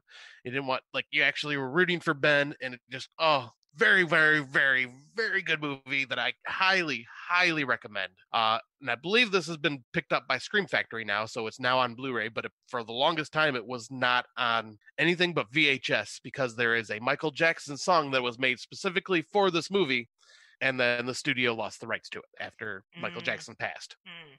But yeah, this was just very solid film. I would say it's not as horror as Willard was, but it's a damn good continuation of that story. Awesome. Yeah, and definitely recommend it. Awesome. So what we've been listening to, I'm going to do some shameless promotion. I was going to talk about something else, but I changed it. I see you changed it. And honestly, it's not because I'm in it. It really isn't. It's because of how much work Lacey has put into it. Yeah. The Slumber Party Massacre podcast will be dropping this month. The brainchild behind it is Lacey Lou from Cut to the Chase podcast, as well as Skip to the Lou, which she just recently started. This was her idea to have an all-female podcast. So she asked myself, Rebecca Reinhart from In the Mic of Madness, as well as countless indie horror films, and she's on a bunch of other podcasts as well too. Carly, who's also from His and Hers movie podcast, M versus M movie podcast as well, and myself. And the four of us have gotten together and recorded our first episode, which was the Slumber Party Massacre movie, of course, was our movie review. But it's a 3-act podcast. We have some horror debates in it. We also talk about what we've been watching, and it's very refreshing to be on with just other women. Typically all of us work with other men, and the guys are great, and we definitely enjoy our time working with them, but there's something to be said about having a full female centric podcast. Yeah. So many female podcasts out there. I'm sure this will be the first one on the Dark Discussion Network, and it will be dropping later on this month. We have recorded it. Lacey is editing it. And Lacey is extremely creative, and I feel like she is the one that deserves to shout us out here. Not like Rebecca and Carly are great as well, but we're showing up to her party, and she's leading it. And I think that, Lacey is someone who is a jack of all trades and a master of all, which is really rare to see. She writes, she's creative, she does great movie reviews, she has very solid opinions, she can back them up with fact, and I think that really speaks to high quality. So if you want to hear an all-female podcast, of course we'll share it to the Friday Nightmares page if you want to listen. Please check it out. It may not be for you, but yeah, I want to give a shout out to that, not necessarily because I'm on it, but because of the work that Lacey has put into it. Yeah, and this is a monthly show, right? Yeah, it will be a monthly show. Yep. I am so damn excited to listen to this because it's four of the greatest podcasters out there that I know, and all of you, Scotty. all four of you working together. I just can't wait. It's going to be so much fun to listen to. I will be day one download and listen as soon as it's available. Well, there you go. We got one download. I expect the rest of you to all follow. And what are you going to talk about on here? I am going to talk about a friend of ours, one of his side projects, but it's our buddy Brandon Young. And his podcast Anatomy of Fear, but one of his side projects is he's going to need therapy. What a great title. That's so funny. I love it so much. Especially with the theme of what this revolves around. Like, right? Yeah. It's him and his 12-year-old son Joey. And he's pretty much introducing Joey to these horror films, and they're doing a group team up review, father and son style review. And I've been listening to him for a little while, and it's just, I love it because Joey is so well articulated. Like, he definitely takes after his father, and but he's also got that like childish like love and heart for everything. He's very whimsical.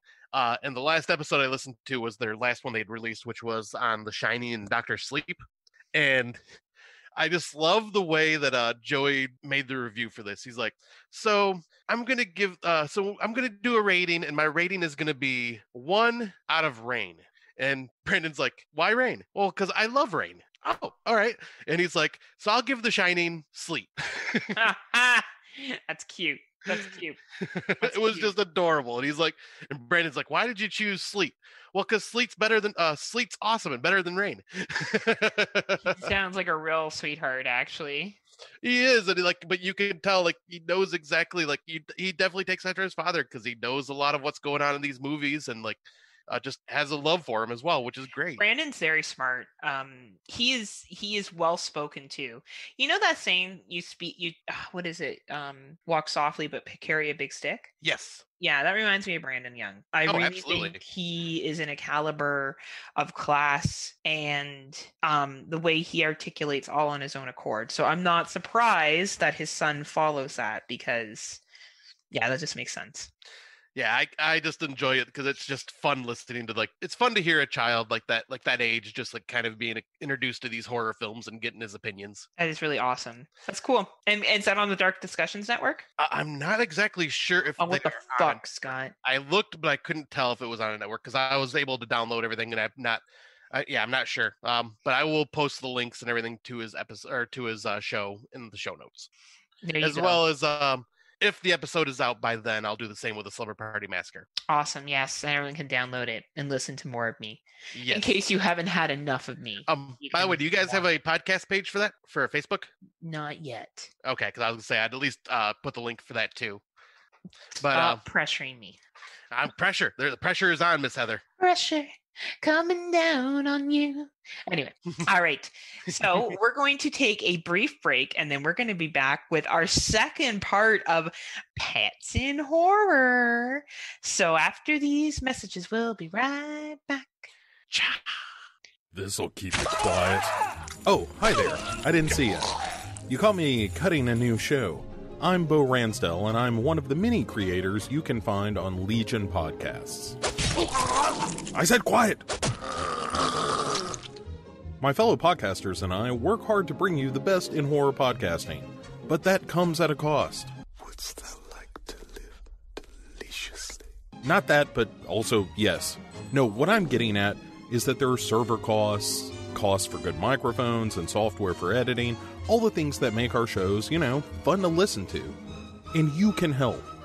If you're enjoying the shows on legionpodcasts.com or in the Legion Network available on iTunes and Stitcher, just about anywhere you can download a podcast, really, you can help us out and get a little something for your trouble at patreon.com/Legion Podcasts.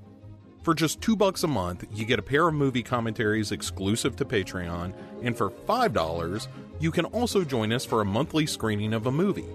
All of that available on patreon.com/Legion Podcasts. We appreciate it, and thank you for listening. Now, back to the cutting room. And welcome back. This is our part 2 of exotic pets in film. So we're not going to cover off on too much research at this point. We're just going to look at some of the top 5 exotic animals that are popular in television and film. Anything on this list surprise you, Scott? Because you can see it before I read it out. Actually not really, because I've seen quite a few of these, though, like reading on like some of the training and everything, that's pretty impressive. Yeah, no kidding, right? So I went to filmthreat.com and we talked about, or they gave a list of the 5 top exotic animals that are popular in television and film. So the first one is boas. Boas are among the most popular snake in film. They're an iconic creature, and many of the large varieties of tree boa pull off an air of menace while being really safe animals to handle and be around. Constricting states can be dangerous to a single human in an uncontrolled environment when they reach preposterous proportions like an anaconda. But for most parts, a well-fed boa has no issues being handled or being around people. And even if they get aggressive, there's literally very little harm they can do beyond drawing a few drops of blood and some bruising. Snakes will always have that mysterious, menacing air. However, we don't expect them to go anywhere as far as movies are concerned. I agree, and I like snakes. Yeah, snakes are very interesting creatures. They are. I'm weary of snakes that are poisonous, obviously. Yeah. Oh, yeah. But we live in North America. We have something called the Mississauga rattler out here, but like it's not, you get bit, you should get to a hospital, but like you're not going to die within seconds of being bit. Yeah, and I think that's the same with like the rattlers that we have around. You guys would have the Mississauga rattler too. Yeah. Especially up in the UP. Yeah, well, I'll say in Michigan, I don't think we have too many. I don't think we even have any rattlers. Maybe in the UP. In the UP, you would for sure because it borders with Canada, and there's rattlers up there. I don't think. What you think the rattlers don't cross the border? Yeah, I was just gonna say like I'm just saying from like the. They don't have little rattler passports. Yeah, they don't. They can't. they don't have their enhanced license. Heather, come on now. Like business.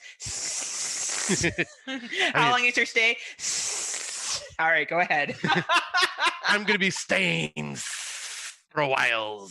That'd be really funny. Anyway, number 4 is chimps. Chimps are a common feature in films. They're most often displayed as highly intelligent comic reliefs and are most likely animals to have their own role in a production.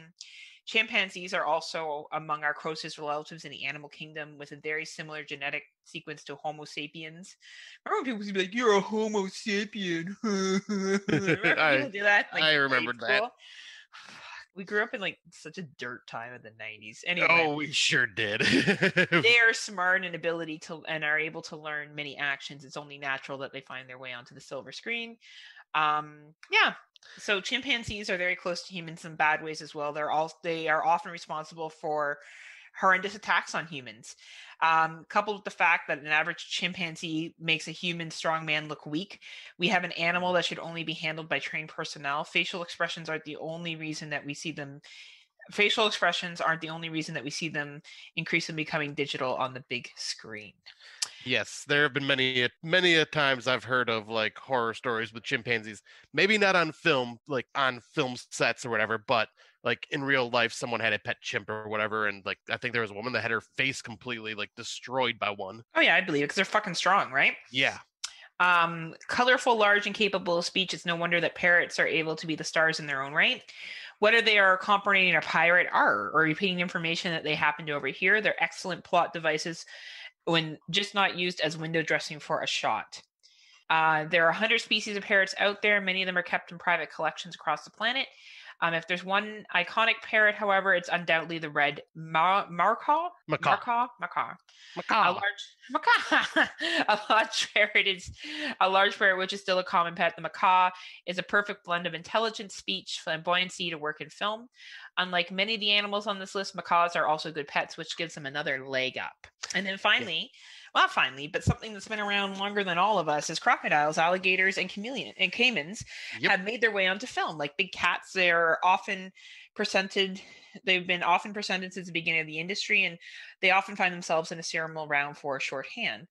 More than that, however, these creatures are often used to show a danger of an area. Calm bayou waters suddenly surging with alligators to show how much danger our protagonists are in during their journey.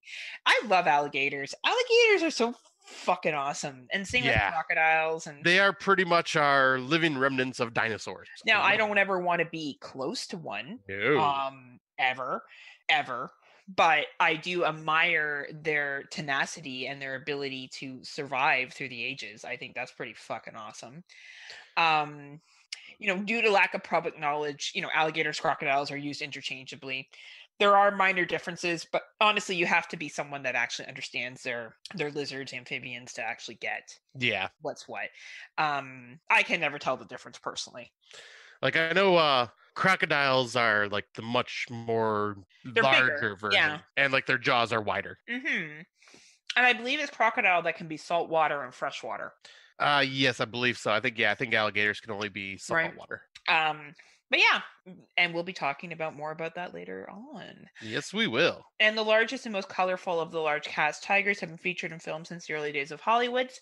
From the plotting Sharon Khan to the recent slow motion chain wreck of the Tiger King.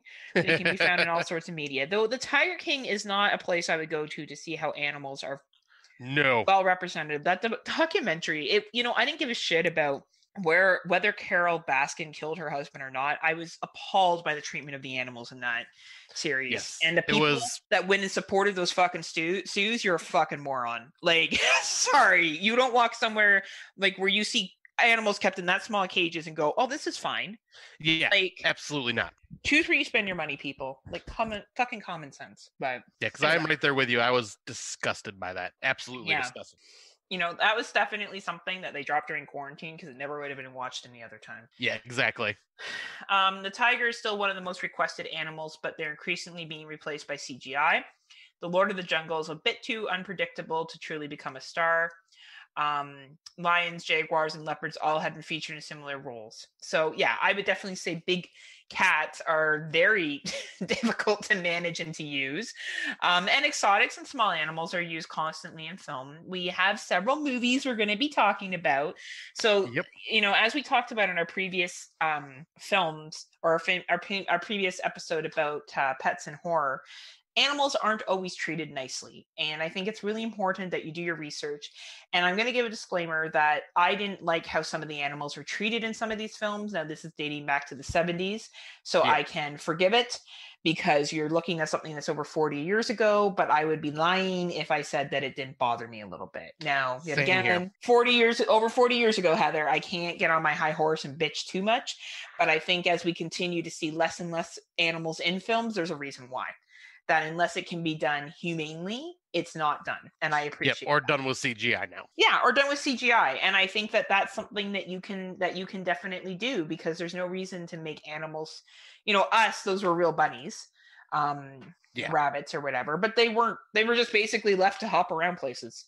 Yeah, they weren't really put in like stressful situations. And that I can handle, right? It's when they're grabbed certain ways or certain things happen to them that it's a little hard. And I think the first two movies on here were a little tough for me in some scenes. And I just want to give that disclaimer before we get into them. So I'll let Scott take it away with our first one. Well, I will just say the same thing. I completely agree with you. But yeah. So the first movie that we decided to bring up for this topic is because there's all sorts of animals out there, and like so many different, like we could probably still do another episode at some point that features other unique pets, but we covered the ones that, we've most commonly heard of, like besides cats and dogs. But the first one that we're going to do is Night of the Lepus, which was released on October 4th of 1972, an American science fiction horror thriller film based upon the science fiction novel The Year of the Angry Rabbit, written in 1964 by Russell Braddon. It concerns an infestation of mutated rabbits. But yeah, pretty much these rabbits have basically become an infestation in this small little country town, and they have been basically being a pest, destroying everything. So they were trying to find ways of quote unquote, humanely trying to thin the population by, I think it was like some type of hormone injection that would keep them from wanting to basically fuck all the time. Reproduce. Yeah, it would prevent them from reproducing. And well, one of them ends up getting injected with this hormone that ends up making them grow larger and larger and larger. And well, the parents didn't realize that they gave the wrong pet to their daughter, and the rabbit escapes into a rabbit hole and starts breeding out of control some extremely large, quote unquote, large rabbits that just look so freaking adorable. Oh my god, watching these oversized rabbits take down these dollhouse sets was probably the cutest thing of this fucking movie. Yes. I really did enjoy the fact that they addressed that. And overpopulation of rabbits is a problem. I will give this film credit that, we think that isn't an issue. It is when you don't have, an eco-balanced system where you don't have coyotes or foxes or, natural predators. Yes, you can get overpopulation. Like, look at the deer in Michigan. Yeah. That's when we have our hunting season to kind of thin it out. Right? You have too many deer. So it can be a thing, and it can damage crops, and, for farmers that rely on farmland, and you have these rabbits basically destroying it. I can understand where the plot of this movie came from. And, I can appreciate that they don't want to use pesticides. They don't want to poison the rabbits and kill all of them. They want to just find a way to prevent them from breeding, which I'm not sure if that's even less cruel or how degree of less cruel that is. But, it's 1972, so we'll forgive it for 1972. Right. They used a lot of rabbits in this, and I doubt the animals were treated that well. There are certain scenes like where it was a real rabbit and something happens and I'm just going, I don't like that. Right. And yet again, like, this is Scott and I, and this is 1972. So we're not like going to get on our high horse here and start like losing our mind. It happened. I just think it's good that we give that caveat, because I think watching this, if you're an animal lover, you may have a difficult part at times. You may not, but I did appreciate, like, honestly, the best part of the scene is when they take these like miniature sets, like little doll houses, and they put these rabbits in to make the rabbits look massive. It's fucking hilarious. Like my favorite part. Funny. I think my favorite one was when they had overtaken the grocery/convenience store. Yeah. They're just all sitting around, just like being rabbits, just chilling. And they're all just sitting there, and like, or when they like kill people, like you just kind of see like a rabbit mask, like a big head that's used, and like blood everywhere as they're kind of basically taking their revenge against these humans that have, mistreated them and all that kind of stuff. And they're really having a hard time stopping these fucking rabbits. So it did really portray the rabbit behavior of rabbits kind of just expanding. And rabbits are bosses. Like, my friend has 2 rabbits, and they're big, and like they like fucking stand their ground and shit. Like they beat up the cats. I was just gonna say that it's hilarious. She has these 2 cats that are afraid of the rabbits because the rabbits are like, you want a fucking piece? They don't back down. No, rabbits don't give a shit, especially especially if they get big, because My brother had one that he had rescued from a barn because the mother had died and it was still a baby. So he rescued it and like kind of nursed it back to health and took care of it. And next thing you know, it's become pretty much like a house cat. It would like sit in my mom's lap and just chill like a cat, pet it. But yeah, like they're bosses because like there was one time I came over to visit and all I'm seeing is 3 cats booking it down the hallway and the rabbit hopping behind them, just chasing them out of the house. Yeah, like the rabbit just doesn't care. And it's interesting because cats could easily take down a rabbit. Like really all they have going for them is their ability to scratch and their ability to bite. Now their bites are painful. I would argue so is a cat bite, but I don't know. So the Night of the Lupus, I really think that for the time that it was made, I really enjoyed the special effects that they used. I thought it was really cute. It was hard to be afraid of these rabbits running because they're obviously just taking video of rabbits running and just like making it look like it's bigger than it actually is. Yeah, but like it was well done. It was well done. Like I think if you want to see some special effects for 1972 and well done, I recommend this film. Yeah, because it's a clever B movie. Like it's obviously panned for being just ridiculous and cheesy and everything, but you can't help but be entertained by it and just like laugh at like how ridiculous the situation is. And like, because I mean, the rabbits really like when you're showing them on screen, like I mean, cats and dogs, you can train them to be menacing looking. Yeah. But rabbits, you can't train to be menacing. They're just hopping around doing rabbit things, right? And and I really like at the end they have to line up all the cars and how did they line up all the cars and what do? They shoot them? Is that what it is? We've seen so many movies. I'm losing track. Yeah, they pretty much like shoot them, kind of like funnel them in and force them to go in a certain direction towards those cars. And yeah, like everyone's like blasting their horn. They herd them. Yeah, because they do act as like a herd, right? So there is that kind of herd mentality with them. It has an 8% rating on Rotten Tomatoes. I don't think that's fair. I don't think this is an 8% movie on Rotten Tomatoes. People that probably reviewed it like that are probably going in not expecting it to be cheesy or something. They expect it to be serious. But how could you watch this know movie and be like, oh man, definitely super large rabbits. I'm going to walk in and take this fucking movie very, very seriously.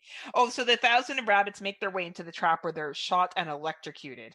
Oh, that's right. It was electrocution. That. And then Cole tells Roy that the normal rabbits as well as like coyotes have returned to the ranch. The ending shows Roy and Jerry running a grass field where the normal rabbit is shown sitting on the grass before the credits roll. So, but kind of like when the rabbits get super huge, you're kind of like, well, you guys were kind of treating these rabbits like shit. Like, yet again, I understand the whole issue with the ecosystem and stuff, but you're kind of like, no. It's like you kind of have this coming. You're genetically engineering at this point, and that's not cool. Right, and the little girl sees the massive rabbit, and like that's how it all gets started. They find out, and she sees it and runs out of the mine. And it feels like a made-for-TV movie. But I believe it wasn't. No, it was actually released in theaters. How many? And the poster said, "How many eyes does Aura have? How many times will terror strike?" And then what else does it say? I wonder if I can read here. They were born that tragic moment when science made its greatest mistake, and now from behind the shrouds of night they come, a scuffling, a stamping horde of creatures destroying all in their path. And it's not far off. That is what they did. Like, yeah, I mean, well, and that is kind of what rabbits do. And if there were extremely large rabbits, they would be a very destructive force because they just destroy everything because that's just they love to eat and that's why they're considered pets because they do just kind of ravage everything. And they really are cute pets. And I feel like that's why this film was so hard is because if you do like rabbits, I could see if you watching this film and you're in a situation where rabbits have fucking destroyed something of yours and you're like, yeah, like they're assholes and you get the kind of maltreatment that's towards them at times. Because they can be a rodent. They are a rodent. They can't be a nuisance, but fuck, this movie was cute. Like if you just want to watch oversized bunny rabbits, it's like watching just oversized bunny rabbits for an hour and pretty a half. much. Right? Oversized bunny rabbits pretending to eat people. Absolutely. It was a great use of rabbits. I don't think this film could ever be redone. And if it was redone, it would definitely be a lot different how the animals were treated, and there'd be a lot of CGI. I don't think you'd be using a lot of real rabbits, and that's fine. But yeah, it's definitely a product of its times, fun for the 1970s. If you enjoy science fiction horror films and you enjoy rabbits, and you want to see rabbits fuck things up, I suggest watching it. Yep, I agree. Because this was both the first time watch for both of us, and yeah, that was because I've heard about this movie. It's notorious. I've heard about it for several years, but yeah, I'm glad I finally watched it because it was just so ridiculous, but so entertaining. And the rabbits are so damn cute. But I'll jump on to the next film, which this one I have a feeling might be hard for people to watch because I believe this one is still stuck in the VHS era and has not come to DVD or Blu-ray yet. But this one is called Fangs, which was released December 1974. A snake lover sends out venomous snakes and reptiles to kill his enemies. Very short plot synopsis, but that is... Well, and I love the fact that they say reptiles, because there is no reptiles in this. It's all snakes. It's all snakes. This movie is one of the most fucking ridiculous oh my god films I've ever seen. Yeah, you watched this because I remember you watched this first and you were just like, okay, we got to add this to our list. Oh, we got to. It is literally a dude who owns a bunch of fucking snakes as a pet. He's friends with the school teacher, and he brings the snakes in every Wednesday to the school, and the kids go out and they get like rabbits and mice and whatever else they need to do to feed the snake. And then the school finds out, and they don't want her bringing the fucking guy there anymore with the snakes. And then his best friend ends up getting married to this woman who's a gold digger that has that ridiculous dance scene. I loved it though.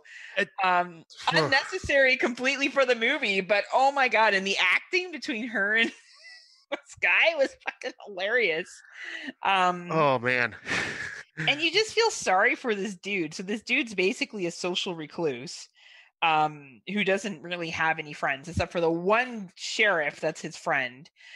Snaky Bender is his name. Bender. and you thought she was his friend, but the teacher that he keeps bringing him back to show these students these snakes, but she has other weird reasons for befriending this snake guy. Yes. Oh my god.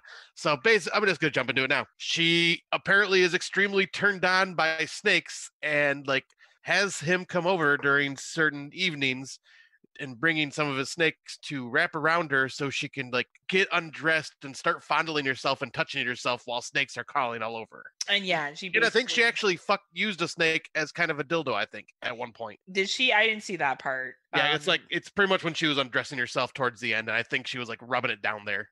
Oh boy. Yeah, I was like, what the fuck?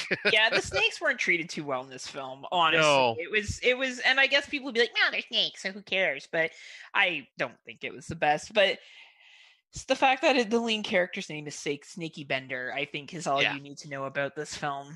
This movie is so just ridiculous. It is definitely trash, but it's trash that you can't look away from. Yes, exactly. Because and you brought up the question, I think, in here, if this could be remade. And yeah, I think this is one of those films that could easily be remade, but it would be nothing like the original.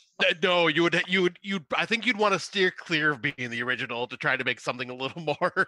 I think you could use the erotica scene. Yes, but you would be using CG snakes, or you would have a couple of snakes on her, and then for other scenes, it would be CG snakes, especially if it was a sexual thing happening. Like to just put a snake around your wrist or your shoulders and stuff, and I don't think that's causing the snake any trauma. It's more like the throwing around of the snakes that they do and other shit like that was a little concerning. But anyway, long story short, is this guy basically, he has it out for the main grocers in town. He has it out for his buddy who married this chick who gives this crazy sexy dance because they just got married. And so Snaky Bender comes over to his friend's house every Wednesday night, and they call it concert night, and they listen to records and shit. And it's the same song, and it's like the most, it's like, I think it's almost like the national anthem, or what is that song? But it's like the most like generic song you can think of that you hear everywhere. Oh man, it's super generic. But anyway, they have these concert nights, and like this chick is like, he's like, no, I just got married and we got plans, which is basically they're gonna fuck all night is the indication. Yeah.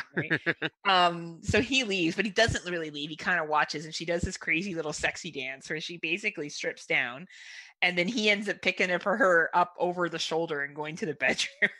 I remember being like, that looks like something I would do. I kind of thought that too. I was like, hey, Heather probably really dug this scene. I'm like, yeah, man, it's like I was Friday night for me.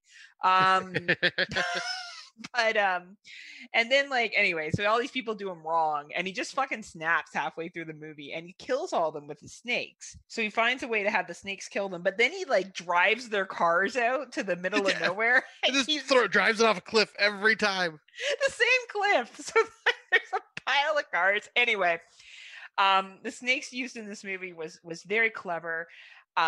He kind of talks a little bit about the different kind of snakes that they are. He uses them to torture. Obviously, there's supposed to be some poisonous snakes. So if you're afraid of snakes, I think this movie will resonate with you. Definitely, he does a good job of using them, but it's such a trash 70s film. But you can't look away. This movie you just can't look away from, even if you want to. I think I was messaging you when I was watching this and going, what the fuck am I watching, Heather? This is insane. This is ridiculous. And yeah, it was just like, I think the moment that that made me say that this is insane and ridiculous was when, they had their Wednesday band night, and you watch them for like 5-10 minutes just jamming out to this most generic song and talking about how amazing this is. And like, I'm like, oh my God, this is so stupid. What are we watching? And then it just like, that's weird. Not even in one of my bands. That's not Dead South. That's what Scott and I do when we listen to Dead South when we get together. Yeah, I was gonna say like Dead South would be a good band to put in the soundtrack for a new version of this movie. That's for sure.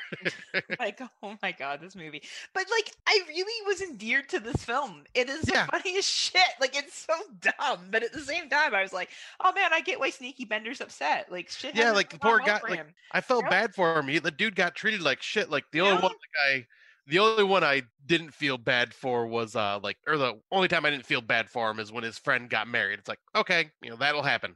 But like your friend will I guess when his friend was treating him badly afterwards. Well, and his friend was like, we can't hang out anymore because I'm married. I was gonna say we can't hang out anymore. That's when they draw the line. Like, he's like, I can't see you because I'm a bride. And he's like, your bride's a gold digger. And he's like, what will you say about my wife? That he literally just met and married. Like, he just met and married her in like 3 weeks. But yeah, the erotica the snake scene is probably what people will either enjoy or be confused by. My mouth just kind of hung agape going, no, it's not really. Wait, she isn't. She is. Oh my God, what the fuck? You know what? I watch this and I'm like, yep, fucking 70s film. So true. Right? So that is Fangs. Could it be remade? Yes. Would it look very different? Yeah. Yes. Yeah. A remake only in like basic plot of dude being rejected and using his snakes. Like for almost revenge. Similar to Willard, to be honest with you. Only snakes. Exactly. But like, if you like 70s films and you like real hidden gems, I actually really recommend checking out Fangs. It's hard to watch some of the treatment of the snakes, but if you want to watch some cheese and like just some good old fashioned like over the top sneaky movies, then I recommend Fangs to you. Yep, if there is a way that you can find this, I bet it's on YouTube somewhere. So it's got to be on YouTube. I would recommend searching it out and just seeing the ridiculousness that is this movie, and you'll be more than likely entertained. And hopefully one day it gets a Blu-ray release so Scott and I can buy it. Right.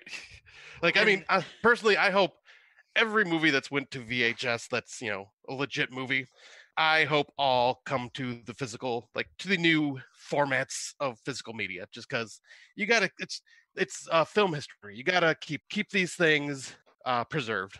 I don't even know what snakes were in this movie. He listed some. I don't think they were fucking accurate. I think they were like, and this is a blah, blah, blah. I'm sure they didn't even they just made it up. I know he mentioned coral snake in the one with the barrels, the kill with the barrels. Oh, is that what that was? Yeah, because the coral snakes are extremely poisonous. So like, and then if he's like, yeah, if you guess which barrel correctly, or if you get put in this specific barrel, you won't get bit by the coral snake. But then he had the coral snake in all three of them.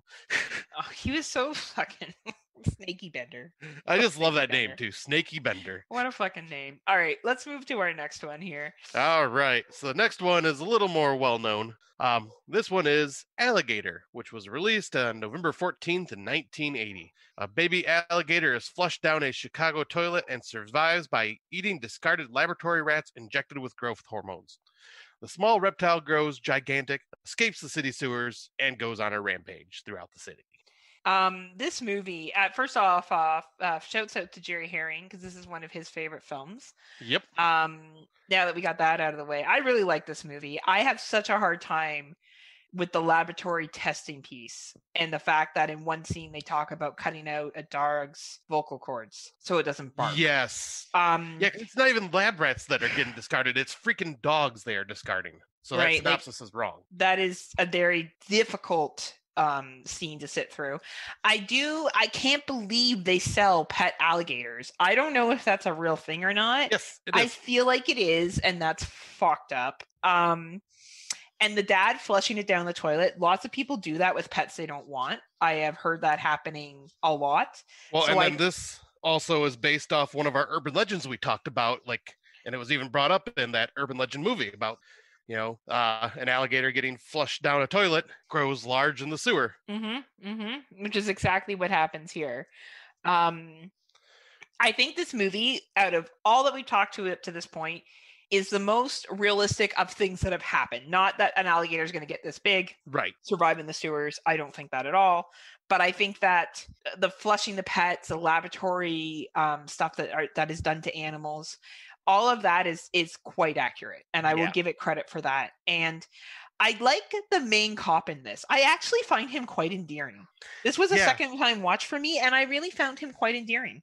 Yeah, because this was a second time watch for me, because the first time was when I was really freaking young, 9 or 10 maybe, and then rewatching it now. And the cop, because when I was younger, I didn't care about a lot of the human stuff. I just wanted to see giant alligator go on a rampage. Of course. But watching it now, you are rooting for the cop to solve what the hell's going on, prove that he's not going crazy with the giant alligator in the sewer, and then the whole him getting thrown off of the force because of the shit that's going down in the media.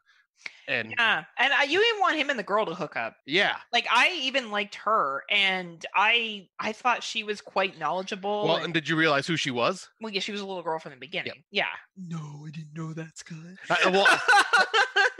When that got revealed, I was going, oh, no shit. Oh, you didn't know that? She was Ramon's. Yeah, I did not realize that was her, until it got revealed at the end. I'm going, oh, no Ramon was like, fuck you, bitch. This time it's fucking personal. And I really enjoy the part where, you have the scene in the sewers, in the inner city where they hire that alligator hunter or whatever. Oh my God, that alligator hunter. Those dudes, and it comes up out of the sewer, and the kids are like, "Oh my God, it's fucking massive!" And she's like, "How did alligator get this big?" And the idea that it's been mutated, right? But I love when it shows up at that fancy party. I love that shit. And how the special effects, the actual mechanical alligator. That's fucking awesome for 19. Yes. This movie is just so good with how they use that mechanical alligator and how it just fucks everything up. I love it. Yeah, and they even they didn't do it, or I think they did do this where he attacked one of the guys in the sewer, but he even did the whole, when he bit, he rolled. Yes, he did the death rolls. Which, a lot of movies, they don't really focus on that. That's the way they kill their victims. Yeah, no, you're right. It was really fuck, it's a good movie. I feel a lot of people have seen this film, but I think it really presented, the lack of responsibility people have with pets and whether people should have exotic pets. And I think it also really talked about the horrors of lab experiments. Those are the two things I really pulled from this film. And what happens when you take an animal who has been discarded and then eats other discarded animals, and it comes back just fucking kicking ass and taking. Yeah, this is definitely where nature is getting its revenge. Yeah, it's just so good. It really is. And it's a great moral tale to it. I really, really loved that piece of it. Yeah, and I wanted to kind of jump on, when you were saying, you didn't realize that alligators were sold as pets. I don't know if they still are, but one of my... At that time they were. Yeah, I'll say at that time they were, and at least 10 years ago, because about 10 years ago, my friend was talking to me about how he had a pet alligator, and, it had gotten too big for him, but what he ended up doing was taking it to an animal reservation place. Yeah. And they took care of it, and, now it's just part of, the reservation, and, taken really good care of. I think that's your friend being a responsible adult, but how many people don't do that? Yeah, exactly, because, I mean, when an alligator gets... you eat it. I'm not, you know what I mean? I understand people do eat alligator too, and I'm not here to, pass judgment on that as well, as long as it's done humanely. I don't know. I just think exotic pet, like, what the fuck are you thinking?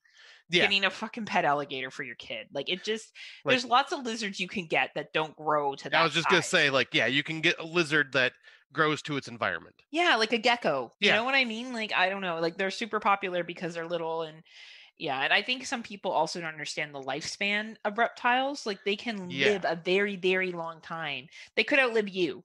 So yeah, exactly. it's like a fucking bunny. Snakes and alligators have been around a very long time, and they will probably outlast us. They can't catch COVID. So,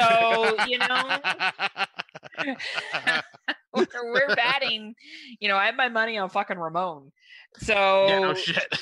yeah, I dig this movie. I think it's such a fucking fun watch. The special effects in it are mint, like just mint. I don't know what else to say. I just that scene where it shows up at the mansion and fucking eats everybody, and the car scene in the limo, and he gets that guy in the limo. Like, it's just so fucking good.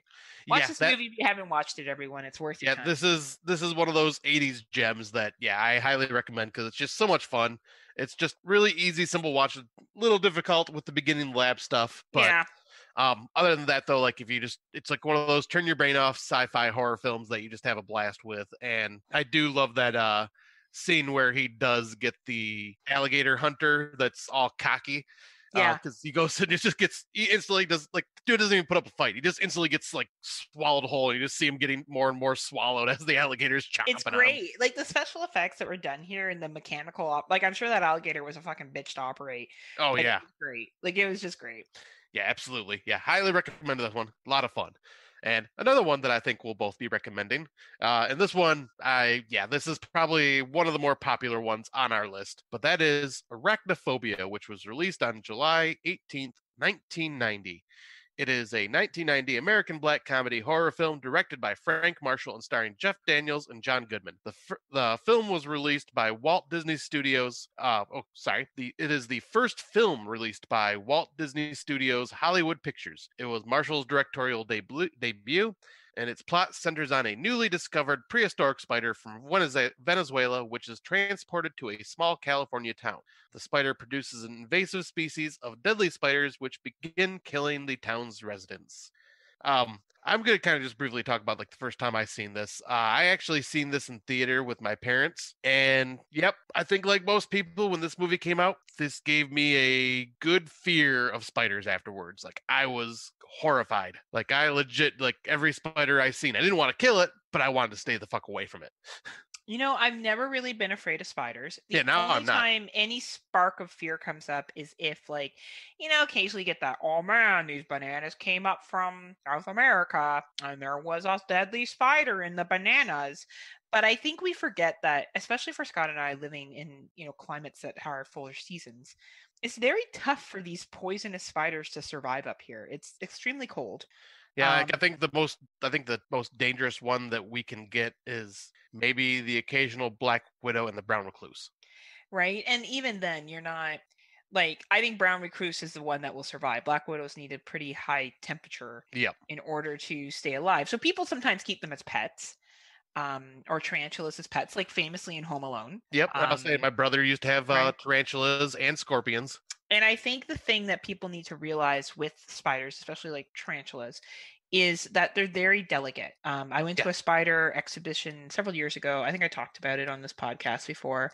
And spiders, like, they can be hurt really easily. And they really are more afraid of us than we are of them. So when you get a spider bite, like, spiders aren't going out to hunt you down. They're not. No, they're usually doing it to protect themselves because they're feeling threatened. Exactly, right? And this film, does expand on the concept that these deadly spiders are smarter than regular spiders in that they are hunting down humans. It kind of gives that impression. It's obviously over-exaggerated, but the spiders were well used.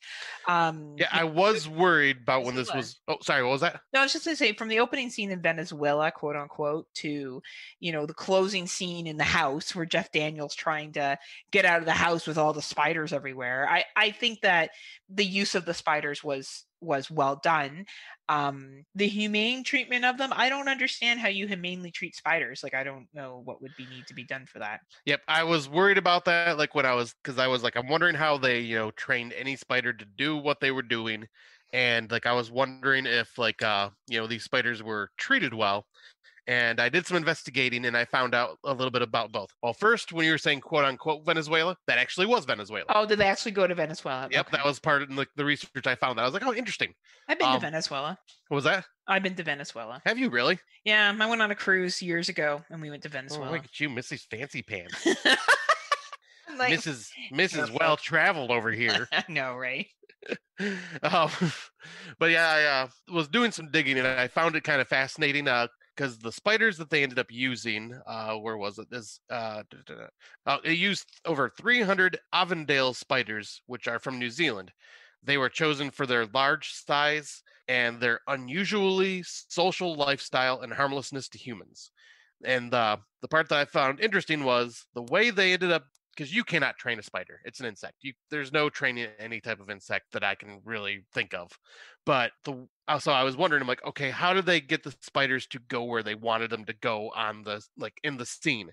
And what they ended up doing was using different styles of heat and cold to force them to go where needed. Oh, that makes sense. Yeah, so they'd put like some cool weather behind them to make them run away from it, because spiders always want to run away from the cold temperatures, and they would usually run towards the heat. So I was like, oh, that is kind of fascinating how they ended up doing that. And obviously the large general and the queen spiders were articulated models. But nice. I did find out that, none of the spiders actually got harmed on set. They were like brought over by spider handlers that were doing all the handling of the spiders. Didn't some of them escape though? Nope, none of them ended up escaping. There was actually, that's a different movie, but the cockroaches in Creepshow ended up escaping and causing an invasive species. That's really funny. But yeah, none of them ended up escaping because they were only using like a handful of them, except for in the final scenes where they're putting like a bunch of them on the walls and stuff like that. But yeah, I thought that was really good to know that they were treated well. They were like just kind of brought out of their little habitats, released, and then carefully picked up, put back in their habitats like right after each scene was done. Yeah, and it was smart that this was in the summer, hence why the spiders were able to survive in the hot climate. Yeah. They did a good job of the parties outside that they throw for the doctor, of showing that it's warm out. Windows open at night. That's a nice little touch to it, so that obviously makes sense that a species could survive. It bred with a species that's already there, so the idea that its survival techniques or ability to survive in that climate moved over. I don't have a fear of spiders. This didn't make me afraid of spiders at all. Like, if I was in a situation where a room was covered with them, I'd probably be a little creeped out, but I think if only they were poisonous and I thought I would get multiple bites. So yes, I think definitely in those situations I'd be concerned, because here they bite you and you basically die within within seconds, because you're going into cardiac arrest. You're having a stroke, right? So that's a lot of venom for a little spider to have. So I definitely enjoyed the film. I can see why it's so popular. And Jeff Daniels and John Goodman. John Goodman was in every film. And he was the best, and he was so fucking great in this. Just like that cocky ass pest exterminator. And he plays some great. I saw him in Red State yesterday. Oh, and holy fuck, this man is so diverse. Yes. I also recommend you watch the 10 Cloverfield Lane with him in it. Yeah, I have to watch that this year. He is just such a great actor, and Jeff Daniels does good enough. And though his wife is well known too, she was in a bunch of stuff as well. So definitely they had some quality actors in here, and the whole mystery of at first you don't think it's a spider, or other people don't think it's a spider. They think he's just a shitty doctor. Yeah, and calling him Dr. Death. Yeah, and things get worse and worse, and the spiders get more and more populated as the movie goes. It's actually a really, really well done film. Put some good money into it. I don't know. I don't think it should be remade either. I think someone was to go ahead. I wouldn't care, but I think it's great the way it is. I don't think it needs to be updated. Yeah, I was gonna say, for a movie that is 31 years old now, it's still watching it. I'll say it still feels like a modern day film. I was gonna say the one thing I do love about this film is how it represented an invasive species causing havoc. Yeah, because that does happen. When an invasive species comes to the U.S. or to Canada. Yeah, it does. It does happen. We've had fish. We had a fish problem up in Canada where our fish or carp or something was breeding with a Japanese carp and it was eating all the other carp. Oh, Yeah, are there fish? Yeah, like it can happen. Absolutely. yep. And I also have to say, I love the fact that we got Julian Sands as the spider expert that was from Venezuela. Yes. I just love Julian Sands. He was great. And I feel like this movie also reflects to the back to if you're gonna have an exotic pet like a spider, fucking take care of it. Like Yeah. they're fragile creatures and don't fucking just get a spider if like people that just get tarantulas and don't care for them and shit like that really piss me off because like it's only a little thing. It relies on you for everything. Its life is kept in a little fucking box, basically. Like at the least you can do is fucking take care of it, like Yep, properly. absolutely. Like, yeah, because that is one thing. Like, that is one thing I'll say about my brother too. Is he took care of his spider and his scorpion very well. That's good to hear because they are exotic pets. They are, yes, they can be dangerous, but let's be real. We're a whole lot more dangerous to them. Yeah. Like a handful of those poisonous spiders are nothing for a human. Put on some gloves, get some shit going, and you can squash them all within seconds. Yeah, exactly. It's people that don't know how to take care of exotic pets, that get exotic pets, that are really the problem. So, but no, great movie. Check it out if you haven't seen it. Yep, I'll say one of my favorites. And then we will jump on to one of our other little furry companions that has gotten a bad rep, but is one of probably the most wonderful pets you could have. And that is, we'll talk about we got two films with them in it, but the first one we'll talk about is Rats, which was released in September 17th, 2002. It's a made-for-TV horror film written by Frank Deasy and directed by John Lafia. It is about a clan of rats in New York City transformed as part of a DNA research trial into man-eating killers who take over a Manhattan department store and threaten to overrun New York City. It was known as The Colony before it was released and originally intended to be aired on September 11th, 2001. Its release was delayed until after the 9/11 attacks. Shots of the World Trade Center towers were removed after the attacks. Interesting. Yeah, I suppose that would have been a bad day to release this movie. Yeah, that would have not gone over too well. Well, I mean, it just wouldn't have gotten paid attention to. Too much going on. Yeah, too much going on in the world at that time. Yeah. Yeah, this was one that you had recommended me check out as well because you once again watched this before I did. And yeah, this one, like, they use a lot of CGI rats in this, but at the same time they have, like, which is good because with dealing with as many rats as they show in this movie, like, you would have to wonder how well they were taken care of. Yeah, right. And you can't manage that many rats. Like, how are you going to manage? Like, yeah, especially in our next film, how are you going to manage the volume, right? Like, you have to be reasonable with who you're going to include and how you're going to include them, right? So yep, absolutely. And yeah, that's like, this movie was where rats are like extremely vicious and showing signs of intelligence. Yep, like beyond because what they were into the lab and Yeah. they went to this underground lab. I really like the exterminator in this and the main chick. I actually, for a TV movie, I enjoyed the character development of this film. Like, I actually cared what was going to happen to everyone involved. And I think that really does speak to this film.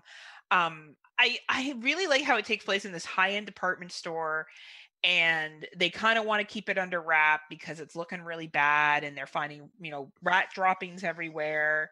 And the rats kind of don't have a personality in this. Like, they're not, they're kind of just seen as a pest.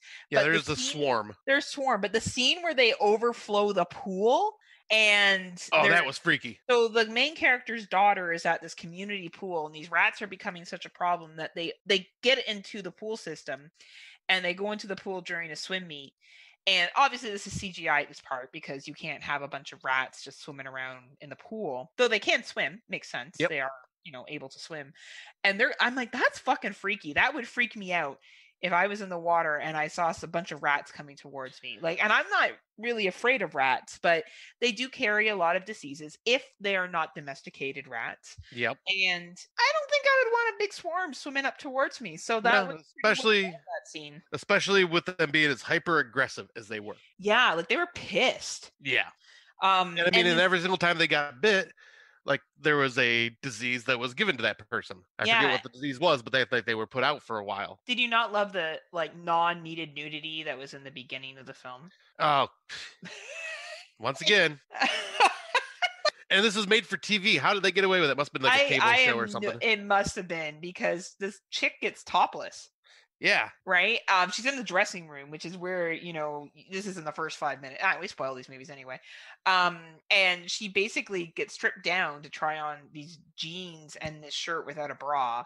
And the rat bites her and she gets super sick and she gets hospitalized and she gets some crazy disease that like only drug addicts get. It's Yeah. like fucking like intense. But yeah, the main exterminator, he's very knowledgeable. Like obviously he was written well.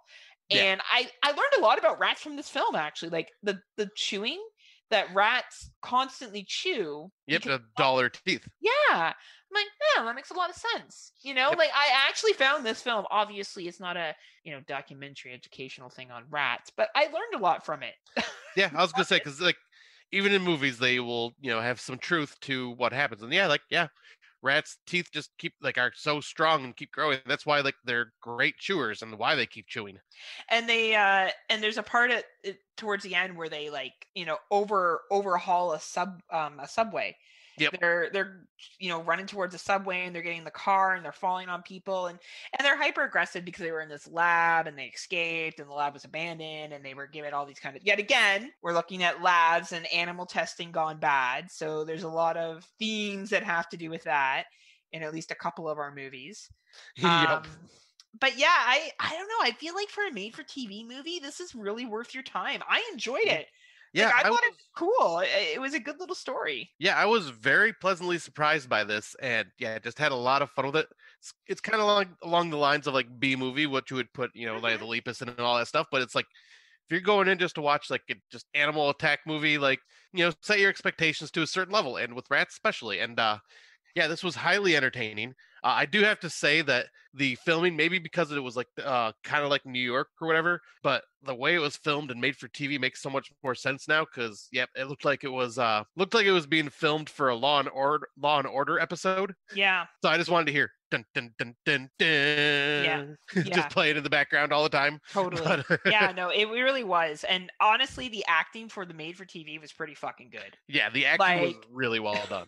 You know, it has a little bit of that 90s cheese to it, but you actually really get behind the two main protagonists. And like, Yeah. I actually really wanted them to have a relationship. Yeah, like you actually like, because you're thinking like, especially with the woman, the female character, she was like at first I'm going, okay, she works for this like upper class high end retail like store. A retail store, yeah, like Yep, a so she's- Bloomingdale's kind of thing, right? That's Yeah, really and- what it was supposed to be. And she's like this, you know, high up executive in the company. I'm like, okay, she's gonna be like the pain in the ass character that the exterminators got to deal with. And like, no, she's all about like wanting to do everything right, and she's Yeah. a great mother and like trying to just do everything good for her child and stuff. I was like, you could totally root for her as a character. And like, I'm not gonna lie, I wanted to date the dude. I was like, you're a great dude. Like, Yeah, he was like a really good dude. Great with her daughter. like just a nice guy and like very clear to the point of what the problem was. And like, I don't know. And like the context between her and him, usually I find like romantic stories are just sprinkled in for no reason. Yeah, Like I this bought one- into them as a couple. I was like, yeah, I Right. really hope this fucking works out. Like, Yep, I was the same way. Like it just like you actually felt something for the characters. It was really yeah, well like done. he cared. So, and I think for a TV movie, that's pretty impressive. This and Strays, man, those two movies have really surprised me on how much I liked them and Yeah. how much I bought into the characters.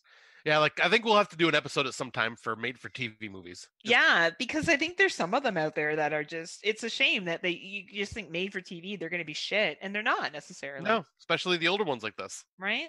Well, I guess we'll finish off our rat movie with this one, which definitely pulled on the fields. Oh my God.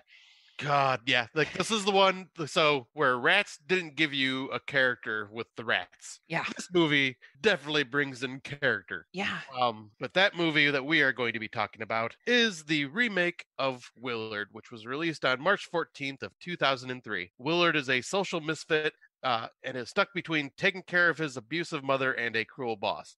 When he realizes his unusual connection with rats, he decides to use them to his advantage.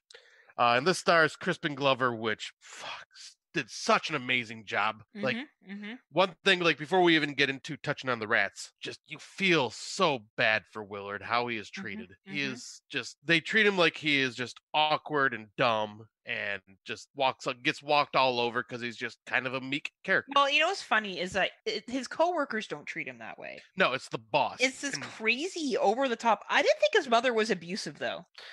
No, Like she was fucked up, but I yeah, didn't. like And I think demanding. I think more like mentally abusive because But she was like, I didn't really get that either. well, because she was like, you're never gonna find a woman, Willard, with that name, Willard. I hate that name. Why don't you be Johnny or something like that? From now on, your name's Johnny. And just like I could see that kind of being like mental abuse. in a Yeah, way. I guess. Yeah, there were some throwaway lines. I just found that she was so crippled and sick and Yeah, I think yeah. it was like part of that is probably because she was just had probably dementia and sick. Yeah, you know what I mean? Like So I like a feel lot like of she could was be. just ill. But yeah, like that's neither here nor there. That's not the basis of this movie. The basis of the movie is his relationship with the rats.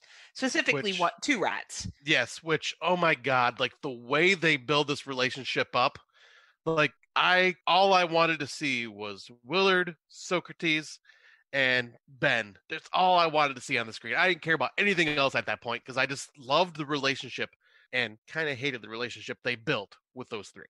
I really appreciate the fact that Socrates was a white rat and Ben was a black rat. Yes. And definitely Socrates is a domesticated pet rat. Yep. With how well trained this rat was to sit on his shoulder, or there's a part where he's thinking of cutting his wrist and Socrates comes and Just nuzzles up to him. That part where Socrates was stuck on the sticky paper broke my heart a little bit. Oh yeah. I had a really hard part with that scene. But I've never had a pet rat. I know people that have, and yes, absolutely. I think there's a clear difference between domesticated rats and wild rats. And even wild rats, I don't think are going to, they're just looking for food and they're looking for shelter and they're looking to survive. Yeah, but once again, would only bite you if threatened. And I would not want to be bitten by one because of what they carry. But I don't have a fucking hate on for rats. I don't. No. But I did think this film did a really great job of setting the protagonist, which is Socrates, and the dread that came with Ben. Like, how do you make this rat become almost as big as an antagonist as the boss? Yeah, and like the funny thing is, like, I felt bad for Ben because Ben. Honestly, I didn't. I thought Ben. I knew they were setting up Ben to be the antagonist throughout it.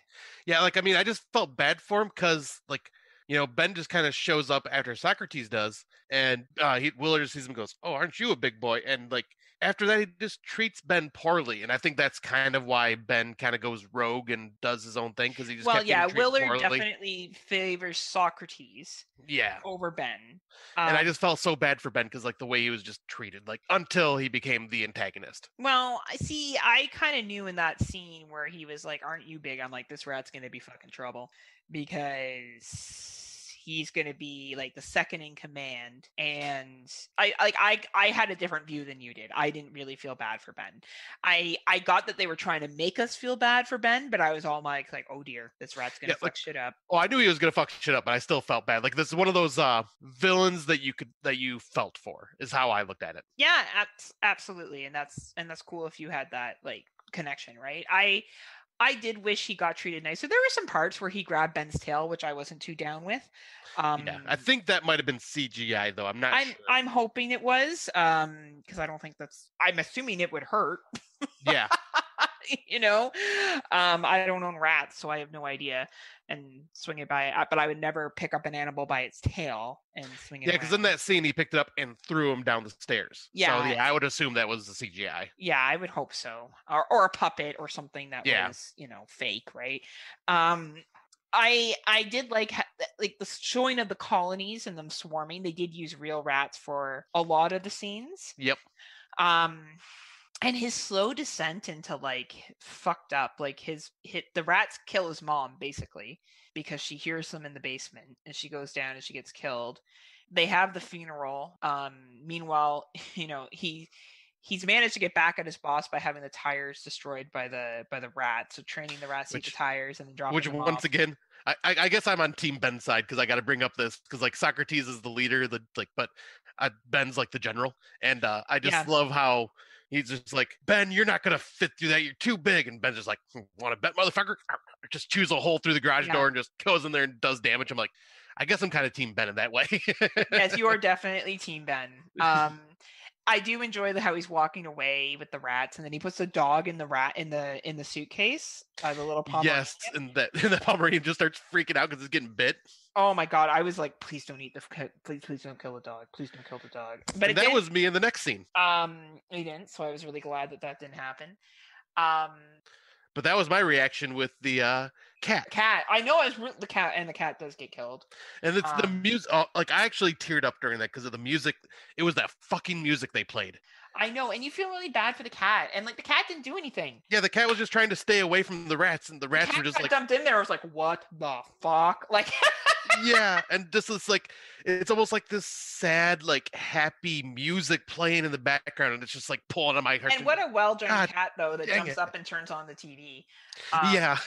You know, obviously the cat didn't die. Like Scott and I know this, but I knew it was coming. I turned off the music and I just watched subtitles.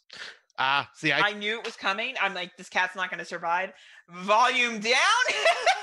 Yeah, I didn't turn the volume down, but like I knew it was coming. But that music is what got me. I'm like, this is so sad. It had all the feels. And just every animal in this I felt for. Like, I felt for real. Everything was sad. This movie is a fucking downer. I will be straight. Yeah. This movie is a downer. That even though he does get his revenge for Socrates being murdered by his boss, and he opens the elevator and all the rats come flooding out into his boss's, office, and then the boss gets killed in the elevator, and he says goodbye to Ben. And then later on back at the house, the kind of the love interest shows up, and they're going to go get something to eat. And then Ben comes back, and Ben's pissed and has it out with Willard. And I agree with you. The acting with Christian Glover is just out of this fucking world. Like, it has to basically act with a rat. He basically has a dialogue with a rat, with him being the only one that can talk. Yeah, and that's this, like, pretty fucking amazing. And I was gonna say, like, in the emotions, like I say, like, this movie built up. Like, I need to still watch the original Willard. I want to see like how well that one is done. But like, I've always heard that the remake was better.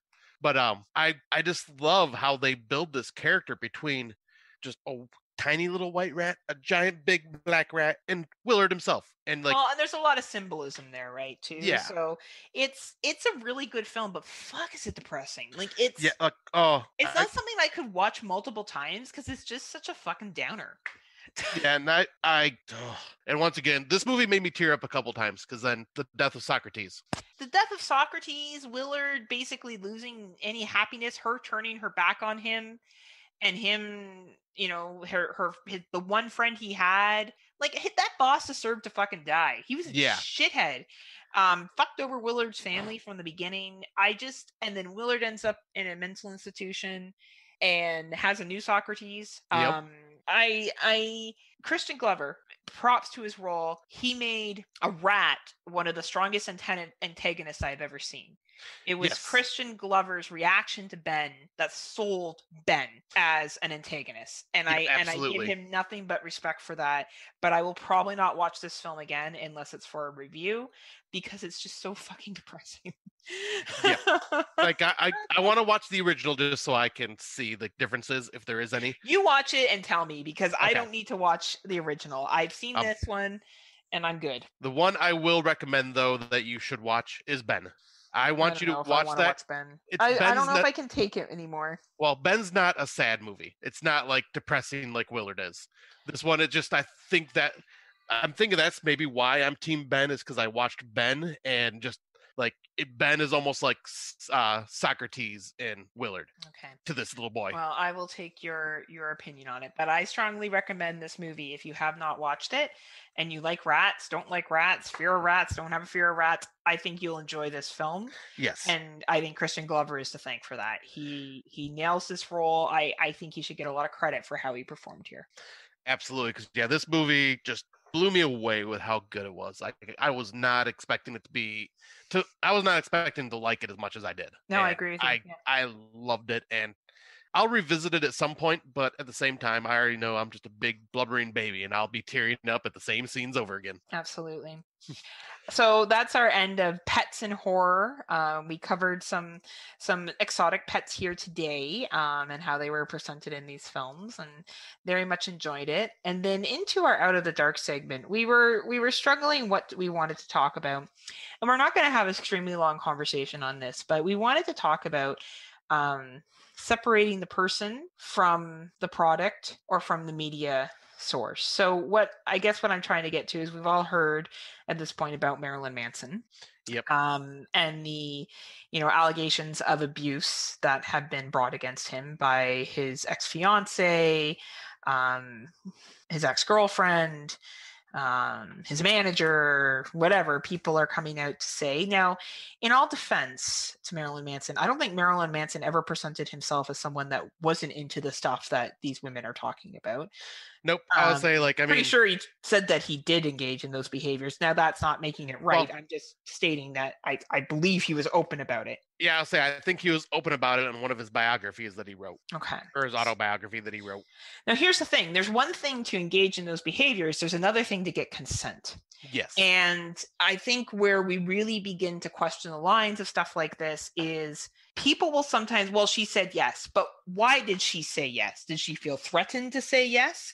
Because perhaps if I was in a situation where I'm with someone that's much more famous than me and they're asking me to do things and I don't really want to, I say yes because I'm afraid. That's not real consent. No. I get that people out there want that to be, but it's actually not. So, and obviously there needs to be a formal investigation into this. But allegations in some cases do change the way that the public perceives you. So Creepshow has decided, is it Creepshow? Yep. Has decided that they will not be using his segment. And Scott and I wanted to give our thoughts on this. And in general of what happens when anybody, though I think it should be equal for men and women, and sometimes it is not. I think women should be held to the same accountabilities if they've lied or committed any kind of assault against a man or another woman. Yeah, like Amber Heard somehow is not, which is I think is fucking bullshit. Yeah. I really do. I don't think that's right at all. I don't think it's okay for a woman to lie about sexual harassment from a man. I don't think it's okay for a woman to hit a man. I don't think it's okay for a woman to emotionally abuse a man. I don't think it's okay for them to force them to do things that they're not comfortable with, whatever that may be. Now, unfortunately, there is, more men that do it than women, but it doesn't mean that women shouldn't be held to the same accountability. Exactly. So Scott and I just wanted to share our thoughts on, does this make sense? What do we think? So what do you think, Scott? What do you think of the decision here? Well, I was going to say on Shudder and AMC's part, since this is a Creepshow is their property, they're doing what I think is the right choice by canceling his segment. Not because I'm saying he's guilty or anything like that. I'm saying this because all this is going to do is bring bad press right now.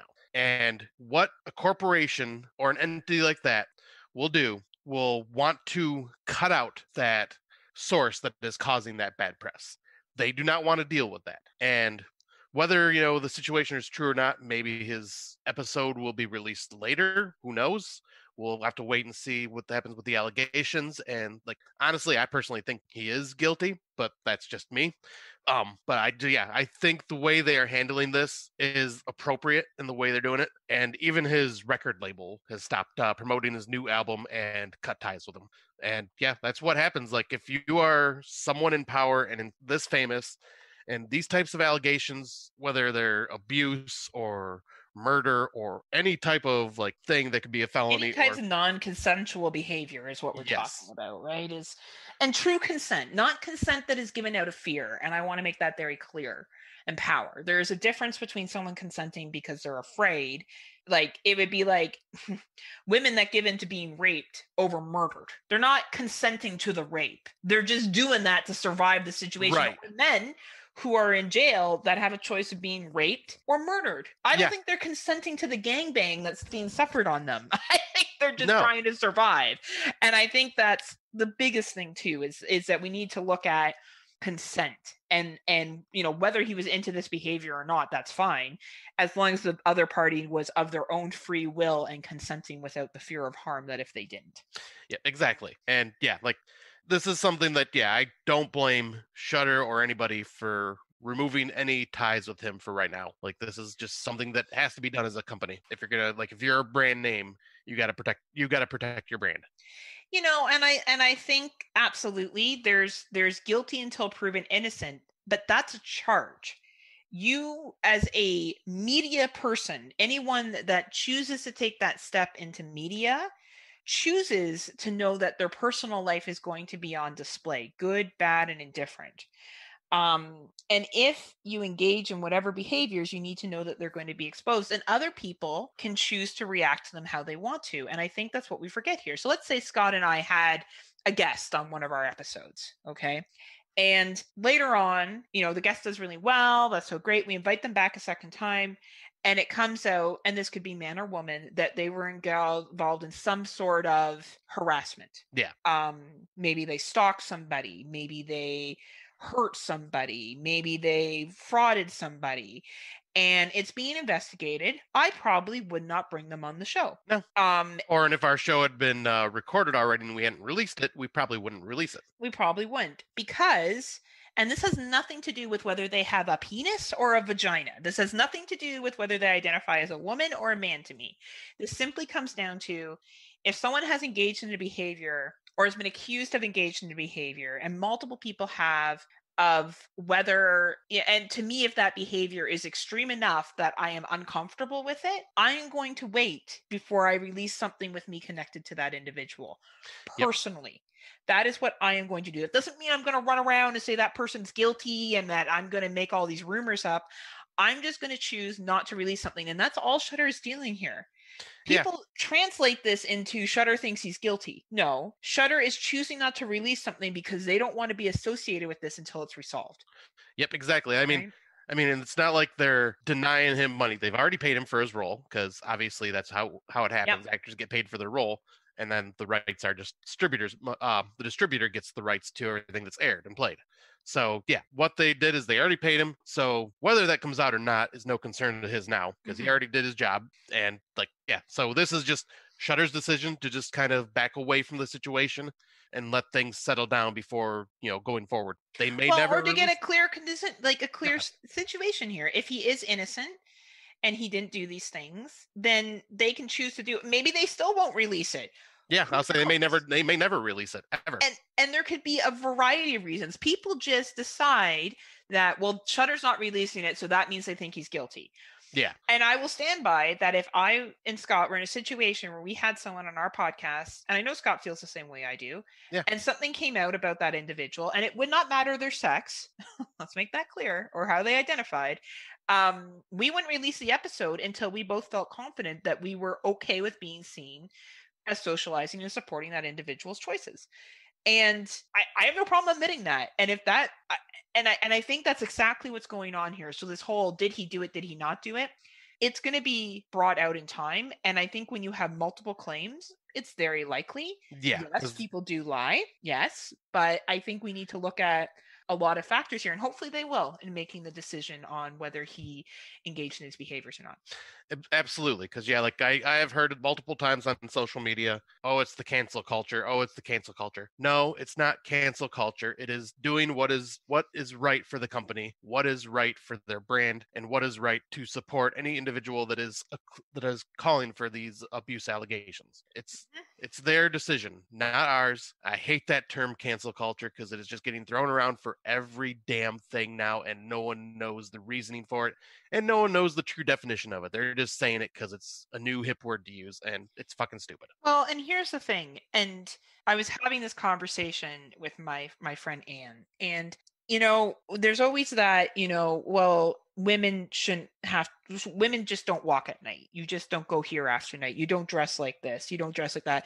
How about we teach everyone, men and women, that you don't sexually assault somebody? Yes. And it doesn't matter what your gender is, whether it is male or female. You don't do things to people unless you have their consent to do it. This is very simple. Yeah. And I think that when people get upset about cancel culture, they're upset about something that they've done. And, I used to harass one of my good friends. I used to grab his chest all the time and I would squeeze it. He was a bigger dude. We were younger. And I thought it was funny. He didn't like it. I didn't stop. One day, he grabbed me back and he did the same thing to my chest. And I was shocked because double standard. I'm a chick. That's okay if I do it to you. And, I was much younger then, obviously. And I apologized to him. And I still bring that up with people because that was my talk. I was harassing him. Yeah. I was harassing him. And we have all harassed somebody at some point. We need to get off our fucking high horses and realize that we've all engaged in some form of harassment at some time. Yep. And I was like, fuck, I shouldn't be doing that. My bad. And it was a learning lesson for me. And I needed him to do that to me to learn. Now, would I advocate that other men do that to someone? Of course not. Would I advocate women do that to someone? Of course not. But I'm giving an example of where I was guilty of something. And I think when people get up and down about cancel culture, they're afraid to look at themselves and go, shit, maybe I've done something that I shouldn't have. Yeah. And we all have, guys. We all have. We've all either harassed someone verbally, physically, perhaps done something with somebody sexually that they didn't want and they didn't tell us. It happens. So get off your fucking high horse and worrying about it. And let's just see what happens with Marilyn Manson. And if he's not on Shudder, that's Shudder's choice. Yep. And we can wait to see what occurs. And this isn't Shudder saying he's guilty or innocent. It's just them choosing to disassociate until the situation's dealt with. Exactly. And also, if, just because he's getting removed from his record label and Shudder does not mean that, if you, are unsure on how you feel about it, doesn't mean it's going to stop you from watching anything he's been in before. No, it's not going to stop you from listening to his music.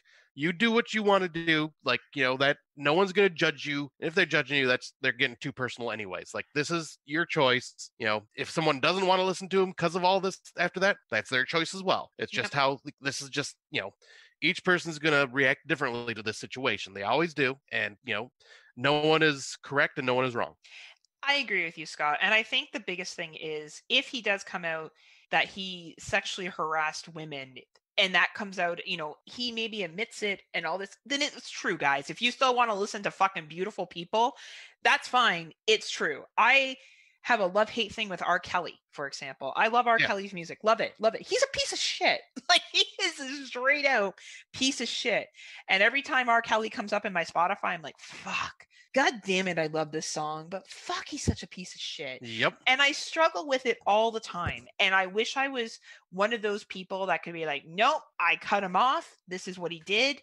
I'm not because I like the music, and maybe that's my own moral ground that I need to negotiate through and waddle through. But I think too much in horror, we get upset when our idols get, blasted. And I think we just need to understand that networks are allowed to do whatever they want. Yeah, exactly. Just move on. So Scott and I guess clearly don't really know whether we can separate the person from the art. Yep. Usually, for you and I, we definitely separate the art from the artist because, with you with R. Kelly, I like Roman Polanski films. And I like Jeepers Creepers. Yeah, I'll say I was just gonna say Jeepers Creepers and Roman Polanski's films like Rosemary's Baby and stuff like that. I still love those films, but you just gotta kind of, if you can do it, you can separate the artist from the artist. Then yes, you can still enjoy what they've done without tying it back to them somehow. Yeah, it's an interesting debate to have on Facebook right now. But I'll be honest, I do prefer that over listening about COVID-19 for the 18th billionth time, or whether people should get vaccinated or not. So at least it's something different. Yeah, no kidding. Right? At least it's something different that we can talk about and that we can, I don't know, explore. But it'll be interesting to see where this goes with Shudder and other choices. And I am glad to see networks speaking out, even during the Black Lives Matter movement. And I know people will be like, oh, it's superficial, the big corporations, they don't care. Yeah, I get all that, okay? The point is that it looks good in the public eye. Yep. And the more people that are talking about it, the better off we're going to be. So exactly. I look into it to the level that it deserves to be looked into. But yeah, so that's our thoughts. Our next episode, I don't know, did we decide what we're doing for our next episode? We're going to have some guests on. We're going to be working on that. Yep. Trying to remember. I don't know if we had a specific topic in mind for our very next episode. I think we had a lineup of ideas, but we didn't have like which one we were going to do next. Yeah, either way, it's going to be awesome. Just wait Yeah. and see. In other news, I was on the Psychosemantric podcast that has been released. Please listen. I talk about higher learning and all my other political opinions in case you're really curious to what I think about life. Yes, please give that episode a listen because holy shit. Two of the most intelligent people I know, just having it back and forth, just talking about the politics and the education systems and everything in between and the social health care. It's just a very, very fascinated, well-spoken listen. Just give it a listen because, yeah, like everything that both Heather and Darren have said, I am 100% behind everything that I agree with them all the way through it. I'm just not smart enough to word it as intellectually as these two do. That's not true. You're very smart. You write things very well. Yeah, speaking, I'm just kind of blah, blah, blah. You're just hoping for the best every time. Pretty yeah, much. we'll be back next time with a new topic. We have a list of topics, by the way, everyone. We just don't make, well, sometimes we make them up, but we have a list now. We just haven't decided what we want to do next because we've been trying to manage all the guest spots. We still have to reach out to our guest spot people, but this will be a year of guest spots on Friday Nightmares, so we're very excited. Yes, we're definitely going to have some fun ones planned, and hopefully everything goes through and we can have a blast with all this stuff. Because, yeah, we got some fun ideas. Absolutely. Good times are coming ahead. So until then, Scotty, do you want to send us out? Yes. Until next time, unpleasant dreams.